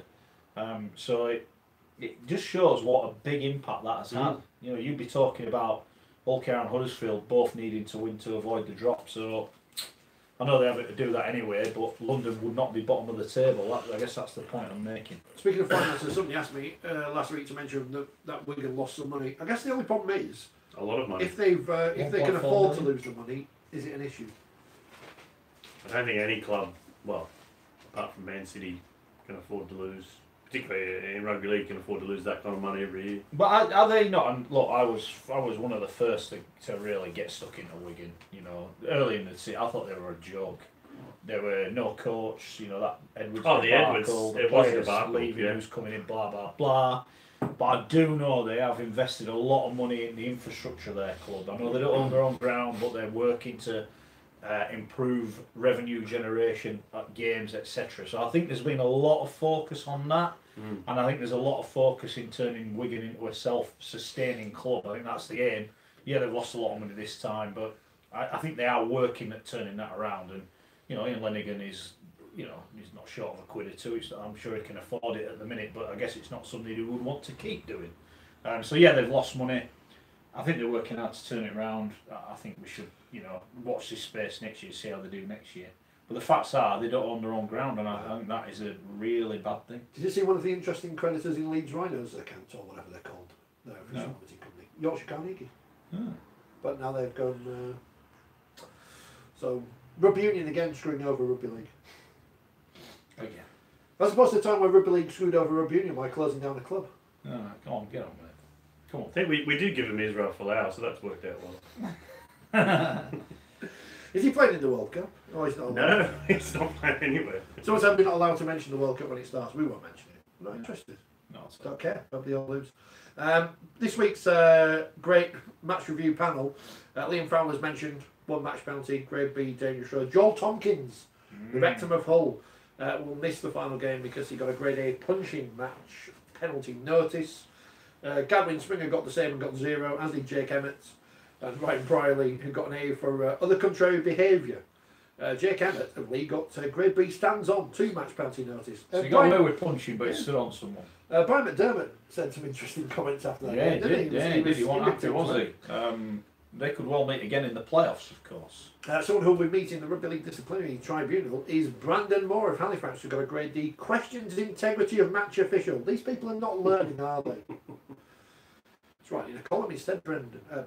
Dane Chisholm, 0 matches, grade A contact with match official. Jack Ormondroyd, grade C. Foul abusive language from match official. 2 match He did have one penalties. looked a perfectly good try disallowed. A perfectly good try that potentially would have given Featherstone a home playoff this week. And then some random other people. Nathan Chattel of Hunslet, grade B dangerous for 2 matches, so he'll miss their game on Saturday or Sunday with Sunday at Workington, yeah. And Bradley Foster of Doncaster, also 2 matches, a grade C dangerous throw. So what's the difference? He'll miss their game with Newcastle. Fair enough. Potential thing. Okay, good stuff. That's all coming. Keep getting in touch. We've been having a chat about what's going on in the old Super League. Salford won against Leeds. Richard Agar as the new Leeds coach. Scoyer, what do you make? Yeah, I think it's the right appointment.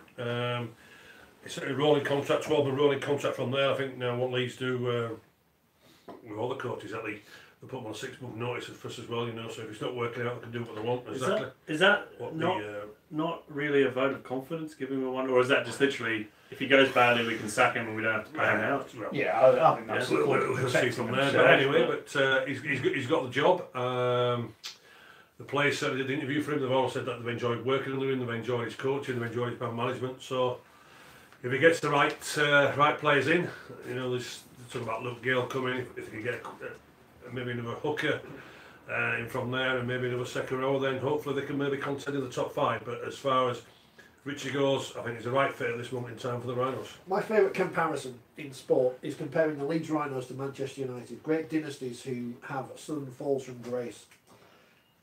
Richard Agar's only got a Solskjaer. Does a good job as a caretaker. Gets the job full time. And I'm one of Richard Agar's biggest supporters in terms of, I think he gets unfairly criticised for his work elsewhere. I think it's just an interesting appointment in terms of Leeds as a club and their standing. You would think they would have gone for a bigger name or a more successful coach. And again, that's not to take anything away from Richard Agar. Is Kevin Sinfield Leeds coach? No, It's he's a serious director of question. No, rugby. it's a Director of serious rugby. question. Is he the Director of coach rugby. but I haven't got his name on the door? Director of rugby. Because he had his kit on against London, his training gear, all his boots and everything, and I just thought, looks to me like you're the coach, man. You're not a director of rugby, wouldn't have his gear on, wouldn't he have his suit on with a notebook and be making notes? I don't know. Am I reading too much into it? Well, the interesting thing is with David Ferner is that they fell out, and it was Sinfield offered to resign, and essentially Gary Henry was picking either Ferner or Sinfield. For Sinfield. So whoever the coach is has to have a good relationship with Kevin Sinfield. That's very clear. Yeah, exactly. Yeah. So, you know, so he's the coach. Do you think Richard Agar has autonomy over everything that happens there? I don't. No, I don't I think don't. so. And I like Richard Agar. I think it's the right appointment, but I don't think he is the head coach. I don't think he has the final say on anything at that club. I don't think he'll have a final say on who comes in player-wise. I don't think he has. I'll be surprised if he actually picks the team. If I'm honest. No, I'm not being rude. No. I think he's a great coach, and I must say that every person we've ever spoken to rates him so highly. And he does get hammered in the press. He's always been great with me in the media. He's good. He's with good journalists. value. Yeah. He's brilliant. Speaks well. He's a great. He's obviously a great coach. But I'm just not sure he's running the roost at Leeds. I think this is all a big, Kevin, put your name on the door. I think it's you. But we'll see. They have beaten London, Catalan, Huddersfield, Catalan, Wakefield and London. They've beaten one team in the top half under Richard Agar. So I think all those saying return to the top 5. I think the Leeds, despite the fact they are only 8 points away, and they had a nightmare start to the season. It is worth bearing in mind a lot of those games were at home as well. They have lost to Cass, Wigan, St Helens, Hull KR, Hull, St Helens, and Salford. So basically, they played Cass at the time when Cass were out of form. Anyone good they've played, they've lost. They're 2 points off bottom. Well, exactly. So my point is, I'm not so sure. They're rebuilding, aren't they? And like Rich said, the dynasty has ended, and it's ended spectacularly. Yeah, 3 years in the bottom 5 or whatever. As we said for many years now, that's 4 years since that destiny ended. You know, I know we know what they won the grand final in 2017, but the preparation should have been done in 13 and 14 leading up to that. All right, some players may not have come up to where they should have been. I look at Jordan Lilly, who nothing. Liam Sutcliffe really hasn't found a position. Stevie Ward, who was supposed to be the new Kevin Sinfield, the new captain, has been injured from there. So some players haven't really filled in from there. We talk about recruitment. Players who were brought in haven't been simply good enough. And then when you look at this year, and all the noise is certainly David Furner. Everybody said, yeah, he's the right man for the job. He was part of the grand final victory in 2004. I've got a great relationship with Kevin Sinfield. And we all know what happened there. The senior players couldn't take to him. They wouldn't have Furner, so they got the sack. And when Leeds kept saying throughout the season, and I'm not having it because I know how big Leeds Rugby League club is, and we know with the facilities what they've got there now, we're in transition. Leeds Rugby League club should never ever be in transition. It's all about preparation, getting it right from what you know that should be from there. And it has been a massively disappointing season. He's settled the ship, I would say, a little bit as Richie, but there's still problems there from a point of view where, when you look at the quality to get Leeds in the top 5, they are still missing 3 quality players. Also as well, when they talk about transition, they realised that they were in a relegation battle, and quite simply they had to go out and buy players to fill their positions, i.e. Robert Louis, Price there from Australia, to sort that out, because they knew they was going to be in massive relegation trouble. And what they have done, and what Hull KR haven't done, and this is why they are where they are, is Leeds beat the teams at the bottom. You know, they've beaten London the last 2 times they've played them. They lost to Hull KR, but they've beaten Huddersfield, they beat Wakefield, they've beaten Catalan. So the teams around them have won. Whereas Hull KR, they've lost 3 home games. Warrington. Lost 3 home games. But yet they've lost to the team. And if they'd won 2 of those games, Hull KR would be safe now. They one of them games. Yeah. The last 3 home games, they have lost to Huddersfield, Wakefield and London. Yeah, All exactly. I needed one So victory. they bottled it, haven't they? Like we said. No. On Friday, I was up at They didn't show the same characters while they did at Catalans. It's different. I was at Hellywell. I got home on the Saturday. I was watching the replay of the game, and how essentially they gave it away in the last 6 minutes. They're ahead. They go down. Last tackle play. I can't remember the player. Gets caught with the ball, 10 metres or whatever. Stuff like last week. London go 90 metres and score. They had that game, that win. So I've said it. All they had to do was keep the ball. That finds the most ridiculous way to lose important games, and they do it. They were winning at London, remember, earlier in the year. They went 2 tries up and managed to lose the game. They have just got a habit of losing big games. And well, I'll tell you what, I said earlier, back them away from home. At home, I think that great support is great support. They're more nervous than the players because they don't want to go to Batley. They don't want to go to Dewsbury. They don't want to go to Dewsbury again to watch Bradford. But also as well, you mentioned this year, if they do manage to survive, and you look at the journeymen, what they've got in the squad this year, how many more journeymen have they got? Well, I think their recruitment's even worse. I said it a month ago. Gary, I'm just going to show Kenny down. I said it a month ago. Exactly. Really? I said it a month ago. If it doesn't happen this week, it'll happen next year. Yeah. And do you know what, mate? Do you know what? I think you could be right there, because when you look at the journeymen what they've got. By the way, great that Tony Smith decided to stay for 3 years, and he'll drink. We all know what Tony brings. We don't need to repeat ourselves. But can I ask you a question, Gary? Yeah. If Tony Smith was in charge of recruitment, would he assign those players that they've signed? I would. Not a chance. Not a chance. No way, mate. And you know what? I think when he got asked the question on TV the other night about Sean Kenny Darley, we're like that.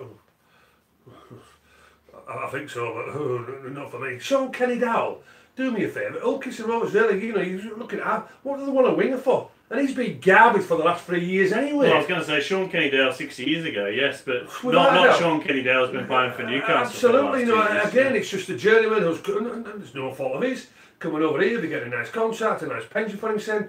But boy, oh boy, whoever's doing Danny McGuire now supposed to be doing the recruitment. But do they really need a winger? I don't think so. As our good friend Sid I'm worried about Simbad. On Friday, if it all goes wrong, I'm very concerned. Last time they put an ex-Leeds player in a position of responsibility off the field, it all went well. I'll tell you what as well, one of Hulkiar's best players all season, they've let him go, young Atkins played well. Going to Salford, whenever he's played at scrum half, he's been playing fullback recently. Drinkwater's going as well. Yeah, well, he's been garbage anyway, hasn't he? To be honest with you, but he's played at half back. Atkins. Did you see him play against Catalans last week? Drinkwater, I think he led them to victory. Yeah, but John, one game again, it's all about consistency performance. Last week he was garbage. By all accounts, he's supposed to be signed back for Catalans, hasn't he? That's the word. Well, why did they let him go in the first place then? They replaced him with Matty Smith. Well, there you go. Well, that's a recruitment. He wins the challenge, he helps win them the Challenge Cup and bring him back. Yeah, and he was outstanding for the Catalans, and that Langy as well was brilliant. You know, that triangle that they had there looking forward. So why did they let him go in the first place? He's gone, brought Matty Smith, who's useless, and then bring him back. Don't get it. They have got rid of, obviously Maguire's retiring, Atkins is leaving, Drinkwater's going, they've signed Abdul. Greenwood's going. Yeah, but my point is our halfback. They've lost their three first choice, three primary halfbacks, so they've only signed one. Yeah. And why are they signing Kenny? They've got that young, is it Mikey Lewis? Yes, so they do rate very highly. I've seen him play for Newcastle, he's a good player. Good talent. But he's a young man. You know, we were told McClellan was going to be the next best thing. Yeah. And apparently, well, he's going, isn't he? So that's another youngster they've got. And look, these guys might come good. You know, we've seen it. Well, they're only the companies if they're allowed to play. They need some experience. They need some experience. Yeah, but the only way you're going to get experience is by playing. At that level. That's the only way you're going to get the experience. It's an unforgiving Where's place. McClellan going in? Where's he gone? He's got a whole camp, apparently. Is he? Yeah. Well, they say, wasn't he supposed to be the next best thing? That's and he can't get a game at Leeds. In a Leeds team that struggled and basically well, that's what we're surprise. They're going to become a vessel for a certain group of players from a certain place. Yeah. We know it. So everyone can see I would be worried. I'm surprised Neil Hudgell, and this is where you look at owners. As an owner goes in terms of what he gives to the club, you couldn't ask for any more. You could not ask for any more. Yeah. But if I'm Neil Hudgell, and it's a bit like Ken Davey at Huddersfield, I'm writing checks out. I'm going.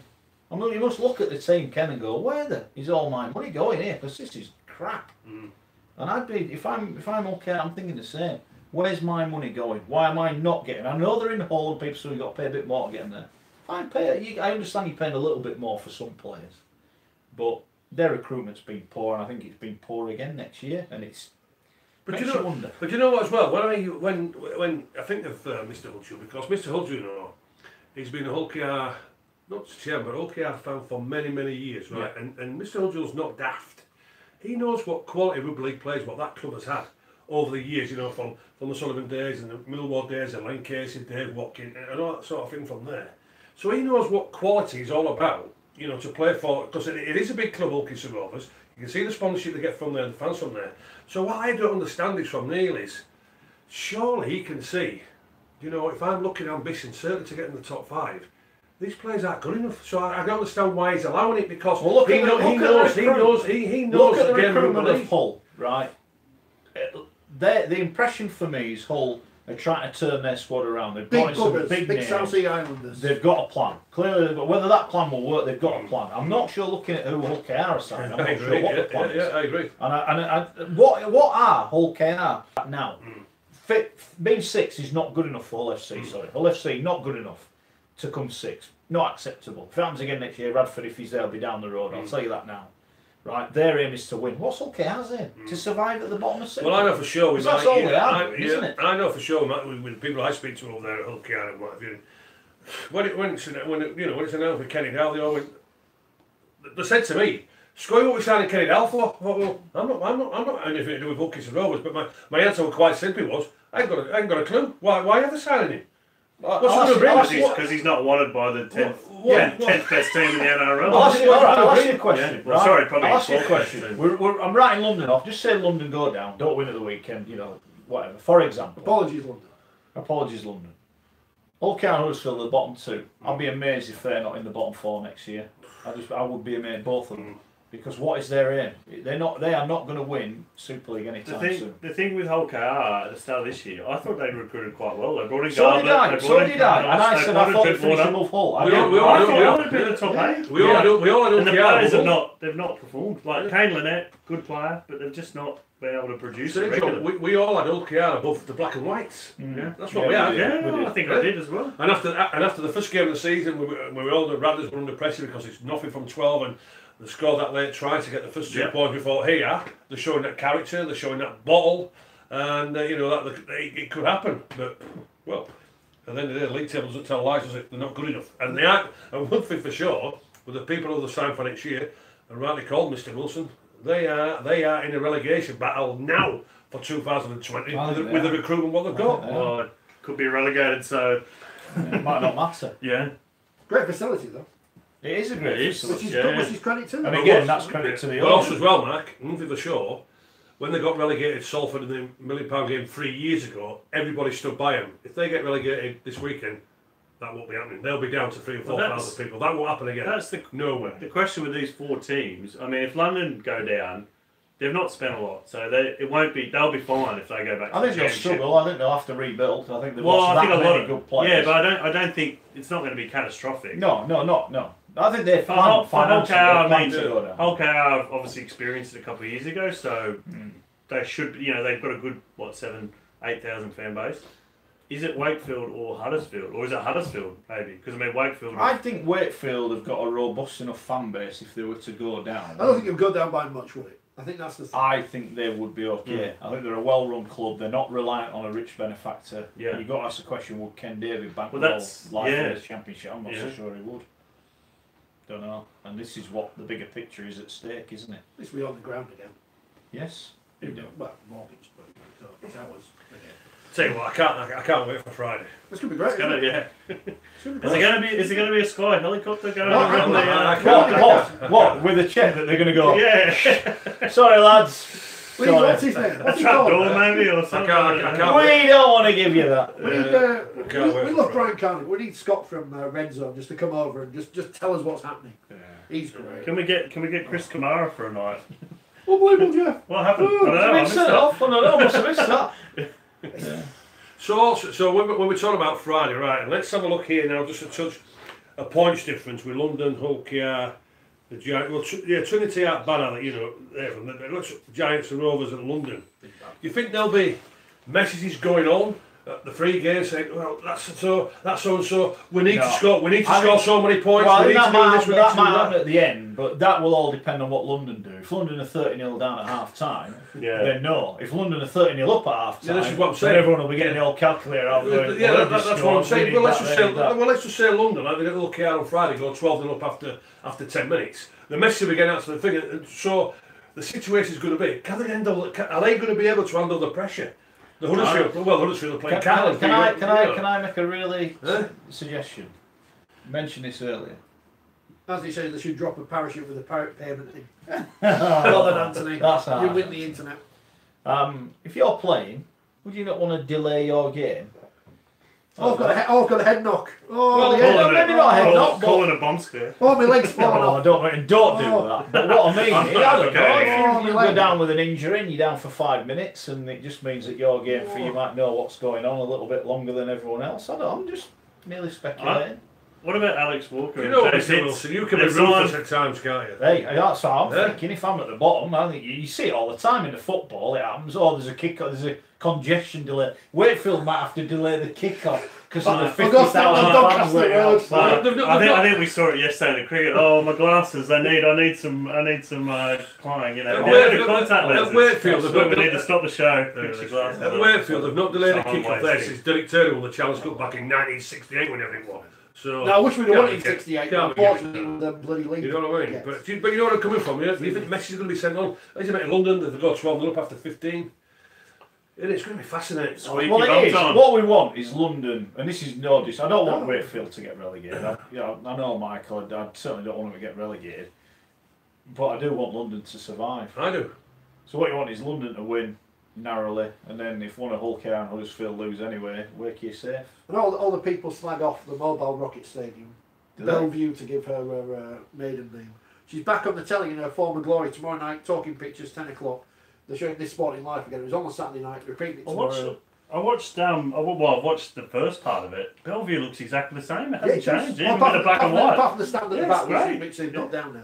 Yeah. It's on again. But the interesting thing, directors and owners back then were a lot better dressed. Yeah. They had nicer cars. And seemingly more corrupt as well. Yeah. But, apparently. Just going to let you let that one go. I just like the fact Like you chose not to play a shot earlier, why just let that one? Yeah. I just like the fact that Sergeant Bowling Blake. shame. Look, as a fight in a bar, I get signed up for the team. What do you mean It's more? all What do you about- mean more corrupt? The chairman, when I was there, each Oh, of the game, each of the It's at the House of Commons. He's leaving John Burker. I'm applying for the House of Commons speaker. Don't worry about that. Yeah. Just what we need. Yeah, but our chairman in the House of Our Commons. chairman took this take his own when his car got burgled, and I got blamed for that.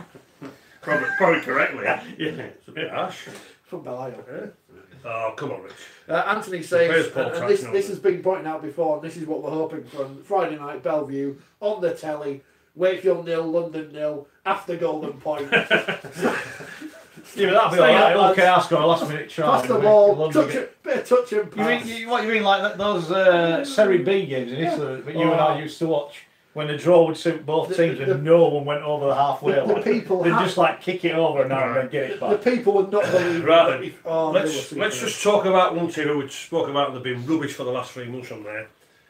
What do you think the Catalans' attitude is? There's nothing to play for. Nothing to play for whatsoever. What do you think the players' attitude is going to be? How can McNamara get a performance out of his players? Well, Huddersfield have hit the jackpot, haven't they? Absolutely. A must-win game at home. You get the pick of anyone in Super League, and Simon Wolfer goes, "We'll have the Dragons." Oh, we've got them all nice. Well, do you know what? If they don't beat Catalan, Scotty, they deserve. They should I get agree. kicked out I anyway. agree totally. Do you know what? I would imagine Huddersfield Giants would rather have Catalans than West Wales Raiders. To be honest with you, that's what it is. How bad it is. And as we say, if Huddersfield don't beat the Catalans The on Raiders Friday, have won. yeah, but At least if they've got a Huddersfield bit of don't beat fight Catalans on Friday, they deserve to be relegated. I've got no faith in Catalans performing, but Bernard's already come out and slammed a lot of them. Oh, yeah, yeah. We signed them if they don't- last week, mate. They still got. If they don't, if they don't actually put in a shift, I Have think they stayed they're over for the clever. week or they've gone home? Have they stayed over for the weekend or have they gone home? They're probably homeless at the moment, the way Bernard usually reacts. I mean, he's prone to the. But you know what I'm saying here? What They've hit the jackpot. Huddersfield have hit the jackpot, but what frame of mind have them Catalan?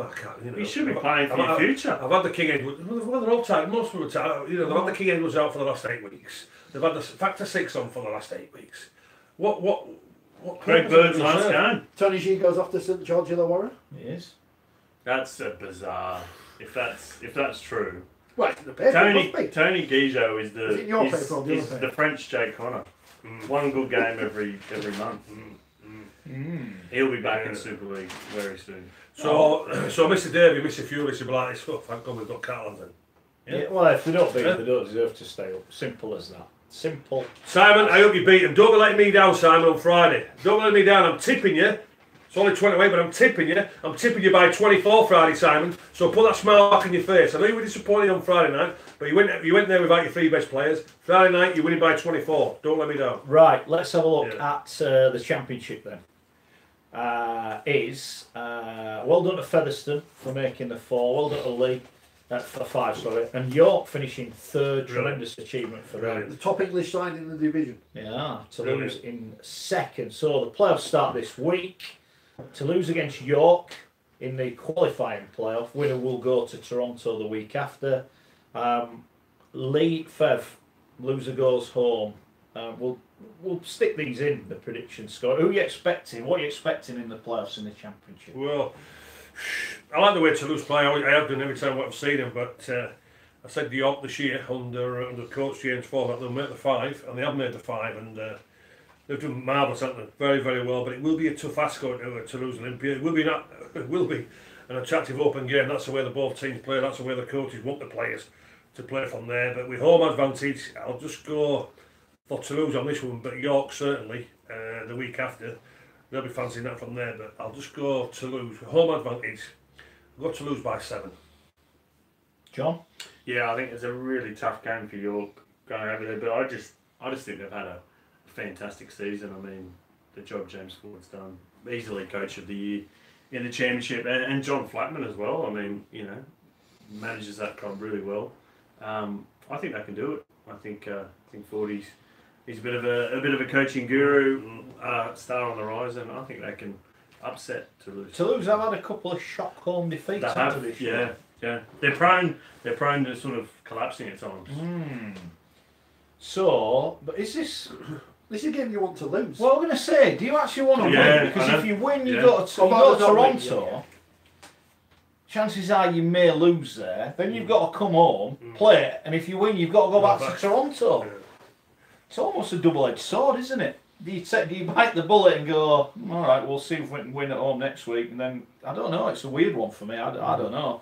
I like York, as you said, and Toulouse. I watched them play. I thought they were really good against Toronto. They obviously beat them earlier in the season. I thought they were good, missing loads of players. I said it a while ago about Saints. I didn't think they'd win it. I also said I'm not sure Toronto will. I'm not sure. When they're absolutely under the pump. They've got some great players, but that doesn't mean they're going to win. They had some great players last year, or good players, and they didn't win. It's a big bottle job. So you know what this is? You know what Toronto like in the playoffs? It's like Celtic getting into Europe, right? And then that's brutal. It's all about the Champions League. Toronto It's not. It's not. I'm not bothered. If they get in, I'd happily have them in. I'd love to go. Absolutely would love to go. Yeah. But it's all about that. And we see with Celtic, they don't always come up with the goods, do they? Yeah. So Toulouse, York, not too fussed. I think one of those two will get to the grand final with Toronto. I'll go home advantage just Toulouse to win it this week, and then they'll have a trip to Toronto. What about you, Rich? The key for me with Toronto is the fact they've got Brian McDermott. On this game, I just looked at the points difference. Toulouse is massive, isn't it? Yeah. I'm going to go Toulouse, but again, it's a fascinating game. I look forward to watching this one on Saturday, however it's broadcast. 3 o'clock kickoff. What time do I start with? It's on the Air League app, I believe. Perfect. I can watch it at home. I can stream it on my telly. Toulouse by 6. Another game sees Lee, big spending Lee, taking on Featherstone, who were incensed and will be without at least, 2 of their players who've been banned this week. What do we reckon? Lee Feff. Loser goes home. Yeah, it's must be for both sides, isn't it? As you mentioned, their loser finishes their season's done for 2019, and there's no love lost between these two sides, is there? No love lost whatsoever, and but the pressure's on.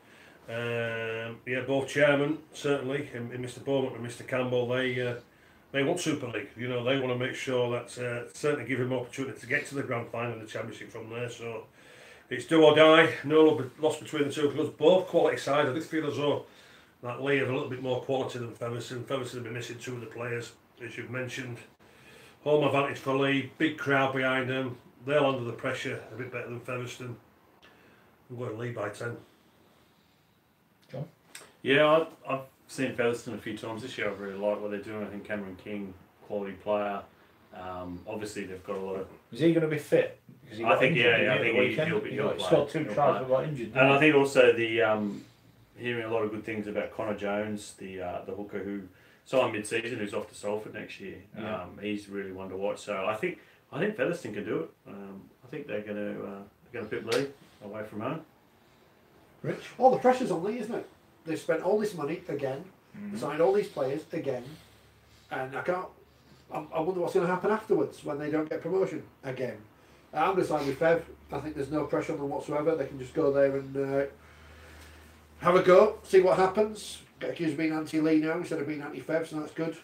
Featherstone by 8. Just going to go for Lee. Tough game for Fev at the weekend. I think they tipped a lot into that. Can they go away to Lee and win? I'm not overly sure, but Lee obviously had a tough game in Toronto. How they're going to come back from that? Big question, isn't it? I think Lee will just do it. I think Lee will go into week 2 of the playoffs. So that is the championship. Any more for me? Some breaking news from Ross Heppenstall of By the Balls podcast fame. The London Broncos Hull KR alleged racism incident has been referred for a further investigation, the match review panel looked at the incident, but nothing was clear, reports Ross on Twitter. So that hangs over until there's clear evidence. That was quite unusual watching the game because it was Robbie Mulhern making the complaint about a racist comment made at one of his so, teammates, yeah. but he never named who actually said it, or what you could hear of the audio on Sky. Yeah. Interesting. Right, let's start off in the Betfred Super League. Feel free to send your guesses in, your estimates of the scores. Wigan taking on Castle. It's Thursday night. Wigan, a win sees them second. Castleford, a win guarantees their Super League playoff place. What's going to happen at the DW, the legend? Plenty of play for both sides. There's purpose in all the fixes, isn't there, to be honest with you, from there. And they said Wigan, yeah, they're the masters at this time of the season, aren't they? They're the holders, and they want the second spot. They want 2 bites of the cherry, and certainly with 2 home fixtures. Castleford, as we know, if they get the win, then they're in the top 5 from there. But if Cass win, Gary, and assuming Warrington and Salford also won, Cass will go to the DW the week after in the playoffs. Yeah. So there you go. But anyway, Cass won't be thinking that. They'll just be thinking they want to win just to make sure they make the 5, don't they? You know, because I don't know what's going to happen with Hull and St Helens. But with Wigan, the form up there, they're at home. They want to make sure that they're finishing second. I'm going Wigan by 12. I'm a bit worried, but I agree with just about everything you said there. Wigan have got a great record. You don't have to against pity him, you know, just because of the cricket. I pity him every day anyway. But no, they've got a great record at the DW against Cass. I think it's what seven or so wins in a row, 12 out of the last 13.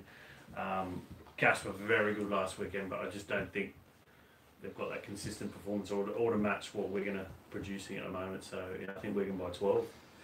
So it's the anniversary of closing Central Park, I think last week, and of course the first game at the JJB as was Castleford going there and winning under Stuart Raper all those years ago. I don't think they will do this week. They might do in the playoffs, but who knows? No, they won't. Wigan will win that as well. Wigan will win this week, and they will win and secure second place by 8 points. I've said for 2 months now, I think Wigan are going to win the grand final. They've been on a great run of form. I just wonder if there's a down week somewhere. If there's one down week. Cass, is it? Am I right in saying Cass have conceded 4 tries in 4 weeks? They're defending pretty well. I'm not saying they've had a lot thrown at them, but they're defending pretty well. I think Cass will feel they've got to win. They won't. I mean, that'll be an awful 24 hours if they lose, waiting to see if Hull do win. And you know, which Hull FC is going to turn up. You can never bank on it, can you? So I think they'll tip this in as this is a must-win for Cass. I know it potentially is, but if Hull don't win, it isn't. So I just think Wigan might have an off week ahead of the playoffs. I think we're going to win Super League. I think Cass will win it very, very tight. I like what I saw last week. If that Cass turns up, they've got a chance. The Cass that turned up at Saints turn up, they're not going to win. I've got Cass by 2. Right, we will start off that doesn't matter. with Hull against St Helens on Friday. Hull St Helens. Where are you going on this one? Well, again, it's a must-win for the black and whites, and it all depends what sort of team St Helens send over. And I would imagine, the way Holbrook has done, certainly last season, this year, that it'll send a strong side, and they want to go into the week off with plenty of confidence, making sure they're not defeated from there. And well, the black and whites, it all depends how they turn up. It depends the attitude of Jake Connor, if Jake Connor's going to play. If I were Radford, I wouldn't play him, if I'm honest with you, from there. I couldn't care less how big the game is. He doesn't deserve to be putting a black and white jersey on. I think there's a lot of content in that dressing room with him being in there. But Hull, even if they bring their A game and St Helens bring their B game, I think there's too much for Saints. I think it's even with the B game, I think St Helens are going to turn it over quite easily as well, to be honest with you. I don't be under the pressure. I'm going to St Helens by 16. Yeah, I was there. I think it was six weeks ago. St Helens went to the KCOM and just dominated Hull. They booed their own team off when they lost to Huddersfield a few weeks ago. I think there's going to be a lot of nervous pressure and probably a bit of anger around the stadium. Don't forget as well, if Cass did win, this game is meaningless. Yeah, isn't it? It's meaningless. Well, that's a good point. So I just think St Helens, they're a class above Hull, they've got a lot to prove after Wembley. Even if you rest a few players, they've got the squad there. You know, they're very impressive from the whole top to bottom. So I think St Helens by 12. Rich. The media benches will be outnumbered by Hull FC media team to the rest of the neutral journalists who will be there, because there'll be no one there, because no one will care about this match. Everyone will be elsewhere. St Helens will win easily, 24 points. Hull have got the 4th worst defence. They're only 22 points better off defensively than London. They have been awful. I cannot believe, right, that they didn't beat Huddersfield the other week and then perform like they did. They're performing like a team that's jacked it in. Now, if the real Jake Connor stands up and comes and has a go, they've got a chance. But for me, I just don't think the belief's there. I don't think they believe they could win on Thursday at Cass. I think they've jacked it in. I think they're on their holidays. I think it's going to be a sad way to go out for like some Minicello and Manu. I think they're going to get whipped. So I'll go St Helens I'll go 16. I think I'm being kind there as well. I think Hull will get beaten. We will see. If they do get beaten, don't miss out on the playoffs. All those people who tweeted me earlier, quoting me saying they won't get in the playoffs, please retweet those tweets, won't you? I really enjoy it when you send them when your team's doing well. Right, the other game is Leeds Warrington. Warrington need a win. They need to win, simple as that. They could still come second. They could win and drop to 4th. It's a tough one, this. Leeds, they don't beat teams in the top 6 by and large, so they're going to win this week. Well, Warrington certainly be taking a close note on Wigan's performance, won't it? If Wigan win, then yeah, they're cement the second. So Warrington, their incentive certainly to get the win against Leeds is to making sure they finish third, isn't it? You know, and I think we're all in agreement that Salford will maybe put plenty of points on Ulkins to over. So the Wolves need to come to Leeds on Friday and get the win by a few points. Leeds, yeah, they'll want to finish on a high. They'll want to go into the pre-season, yes. We finished on a high from there. We know it's been a disappointing season and give something for the fans to look forward to 2020.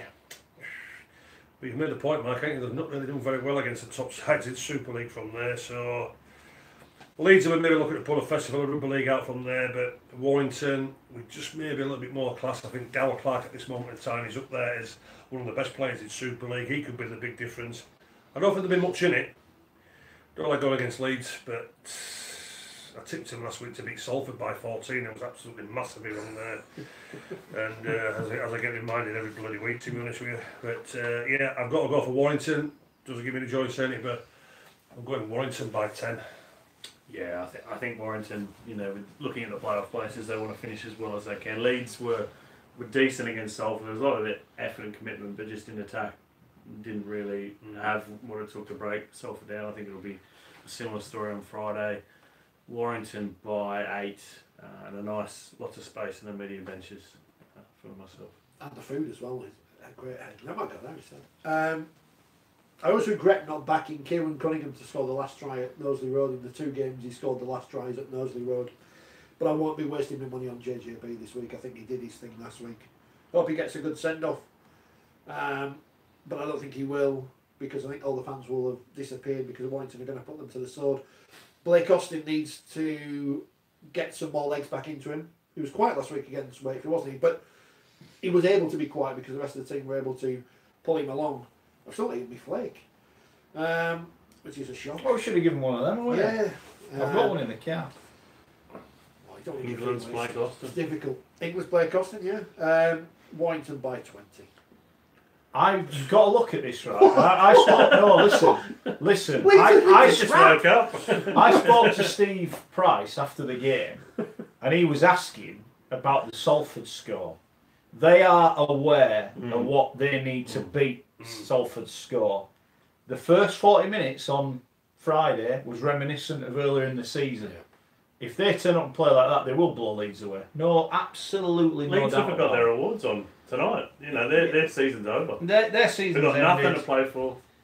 Pride. They need to go out on a high to appease the fans. A win would do Richard Agar the world of good as well. It really would. You know, they don't win and people go, oh, Agar, the rubbish, blah, blah. You know, it's Agar's fault, you know, blah, blah, blah.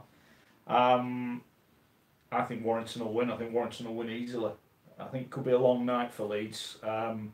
job done for Leeds. I think mentally you can forgive them losing last week because they climbed Everest the week before, they'd secured safety. I don't think they'll win. I think Warrington will win quite nicely. I'm going Warrington by 24 because I think if Gary, you've got to look at it right. You've got to look at it. If Salford are winning 30-0 against Hull KR, Warrington are going to have to score some points, or they're going sudden death football the week after. They do not want to finish fourth. Warrington. They want to finish in the top 3. They may have to win big. Right, let's move on. I'll be here, Leeds. He said that. Exactly. I might agree, but he said it. Right, okay, moving on. Right, it's men. Huddersfield must win, although they could lose and stale against Catalans, or they could lose by a lot and go down. So, where are you going? Well, the Giants surely cannot lose this game the way that the Catalans are. They're pathetic, they're disgraceful. They could care less about the jersey that the Catalans players. As I've said now for the last 8 weeks, they're on the big King Edwards, they're on the Factor 6. I think now, to be honest with you, they're that nicely tanned. They might be on the Factor 2, them Catalans players, the way they've been. This is easy for the Giants, as we said, 20 minutes ago. If they could have picked anybody, they would rather pick the Catalans round than West Wales Raiders, to be honest with you, from there. I think this is easy for the Giants. I'm going the Giants by 24. You're one of the Huddersfield greats. Have they called you in for a pep talk this week, players? I don't think it was Grace. No. GRAT. I think they said it's someone Huddersfield hates. Is that what they said? I had a big fee for it. No, yeah, and they're still looking for the receipt. I can't tip Callens with any faith. I think obviously there's a lot of nerves and tension at Huddersfield, but I think they will win. I think they'll tough it out. They'll grind a victory. Huddersfield by 8. In 2001, Wakefield stayed up by beating Salford, mainly because Bobby Goulding got sent off in the greatest thing he ever did for Wakefield. It was hilarious. We had a team of complete rubbish in those days. Well, some rubbish. Well, like Joey Barton got sent off against Man City, and Man City won the league. Brad Davis was good, and Gary Price, and Willie Poaching. Well, we had a few good players, Gareth Ellis. But on that same day, across the M62 from Salford in Huddersfield, they were relegated, coached by Tony Smith and captained by Steve McNamara. And I think Steve McNamara is going to get Huddersfield relegated this time, though, because they're no good, are they? Huddersfield by 6. Huddersfield win. The game plan will be simple, basic. The worry I have about Huddersfield, I don't think they can blow Catalans away. And I think if Catalans are in it, they might have a go. I can't believe I'm going to say this, but I'm going to go Catalans. I just think the pressure. The pressure. He's on Huddersfield. That is absolute garbage. Huddersfield Mark Wilson, Giants. that is the worst call you have made since we've been doing this show. How long have we been doing It's this? the worst call I've 6 made. years. It's the worst call I've made since last That week. is garbage. That is garbage. Well, defend Catalans, how they can beat Giants on 5. Rubbish. Because I worry. That is garbage. And I know Huddersfield went to Hull KR and grafted out a win. Great performance, and they can do that. But I think the way to beat Catalan is get 18-0 up early and they'll chuck it in. I think if it's 6-2 after half an hour, they'll go, well, we're here, we might as well try. That's all I'm saying, and I think then it becomes a bit... They're not even trying, they're not doing nothing. Well, we'll see what way. I'm going Catalans. Have you been on the sauce? Shut up. Right, so that leads us to Salford, where 7 on the spin Salford are taking on the bottlers, Hull Kingston Rovers, who can't win. Now, they haven't won back-to-back games under Tony Smith, so the good news is they lost last week, so there's a chance they might win this week. Well, but even Tony Smith admitted the occasion got the better of the players. Now, I think it's better that they're away from home. Right. I think that gives them a chance. Have Salford got one eye on the playoffs? No, because I think they want to finish in the top 3. What do you think? Well, what you just said there, the comment about Catalans winning has been absolutely bonkers. It's the worst comment you've made since we've been doing this show now for the last 5 or 6 years. So I'll ask you the question. Are you maybe contemplating saying that Hull Kingston Rovers can beat Salford? I bet you don't, but anyway. Salford, yeah, they'll be... they're ready for this, and they're ready to put a few points on. They know exactly what they've got to do. What they say, 14, 16 points at this moment in time away from Warrington. They'll be looking to put stacks of points on against Hull KR. I don't think Hull KR can handle the pressure on Friday nights. Salford will go there with plenty of expression, looking to put plenty of points on OKR. I can see this being easy for Salford. I think they're just going to put a performance in to say we're ready for the semi-finals. I'm going Salford by 32 points. Wow. So I'll get an apology then next week, won't I? Definitely. Bring it on. Right, Obviously, I'll be in that box next year. the Ashes result yesterday's fried Scully's brain. I think Salford, everything to play for Hulk are, but Salford, very, very impressive on Friday night. It seems like they're already playing playoff football now. Just the way that the halves are working, Niall Evans coming into the line, Joey Lussick off the bench gives him a lot of spark. Every week he scores the same try, that Burrow out for 5 minutes. He's done about 10 or 11 times this season. People still can't stop him. So I think Salford by 12, and they're just going to keep this run going. Rich? Salford. It happened, 3 years ago now? The £1 million game?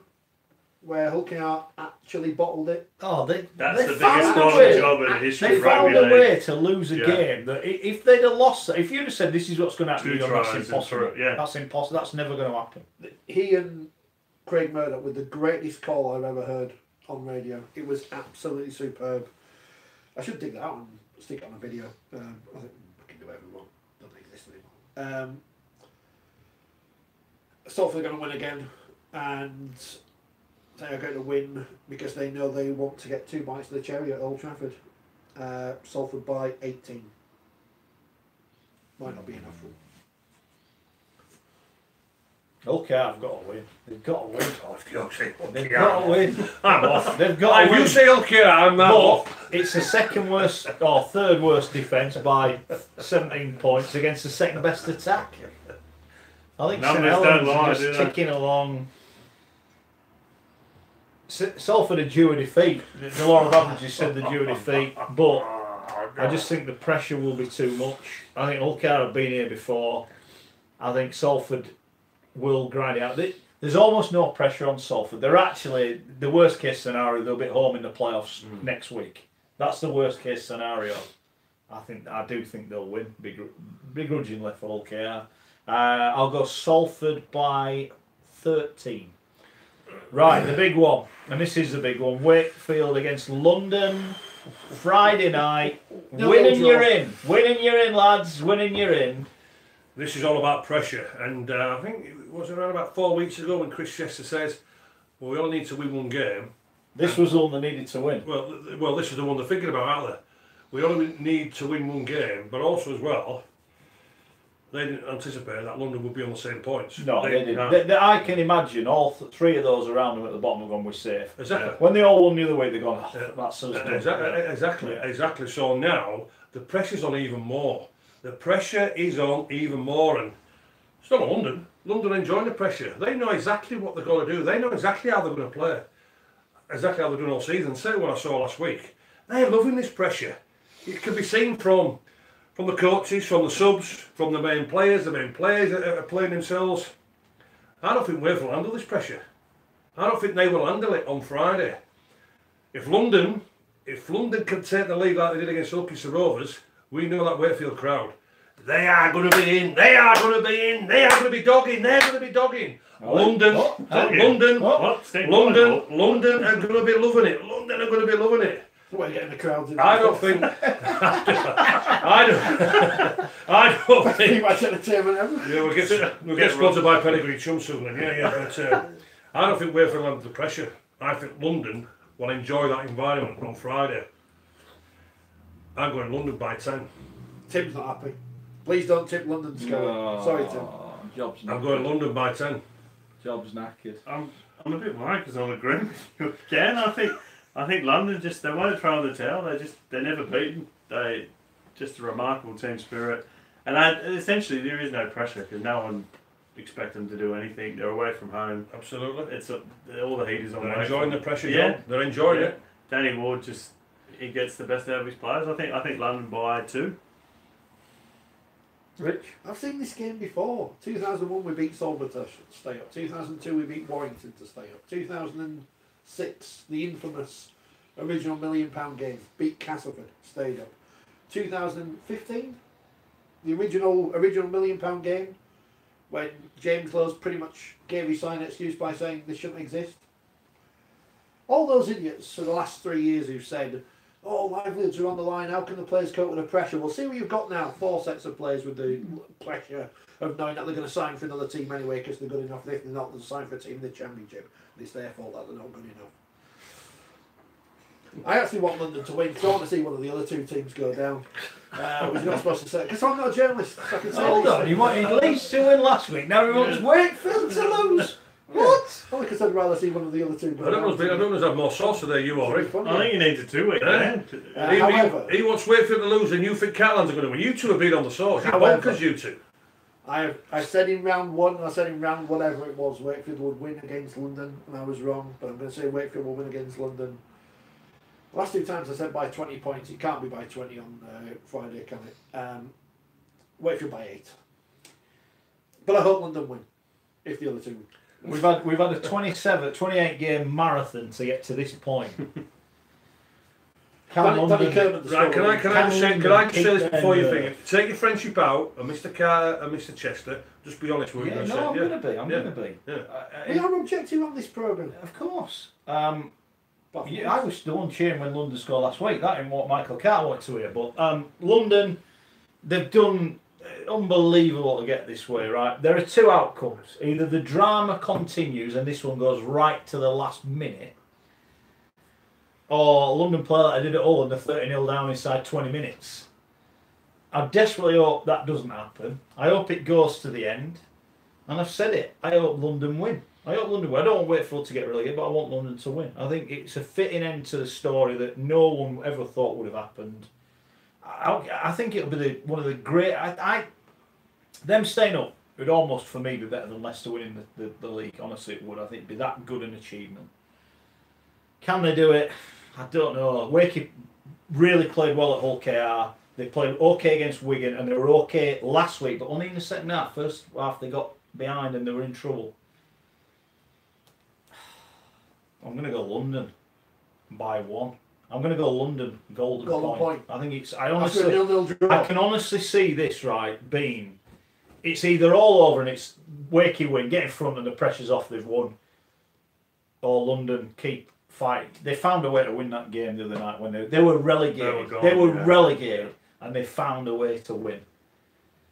I'm not sure Wakey. They had that win at Hull KR. I think mentally they thought they were safe. They're not. They've had 2 tough games. This is another one. I'm going London. I think London will win. And I think Hull KR are going to get relegated. What about you? Who are you going for? You think Huddersfield are going to win? I'm going Hull KR. You think Hull KR will lose?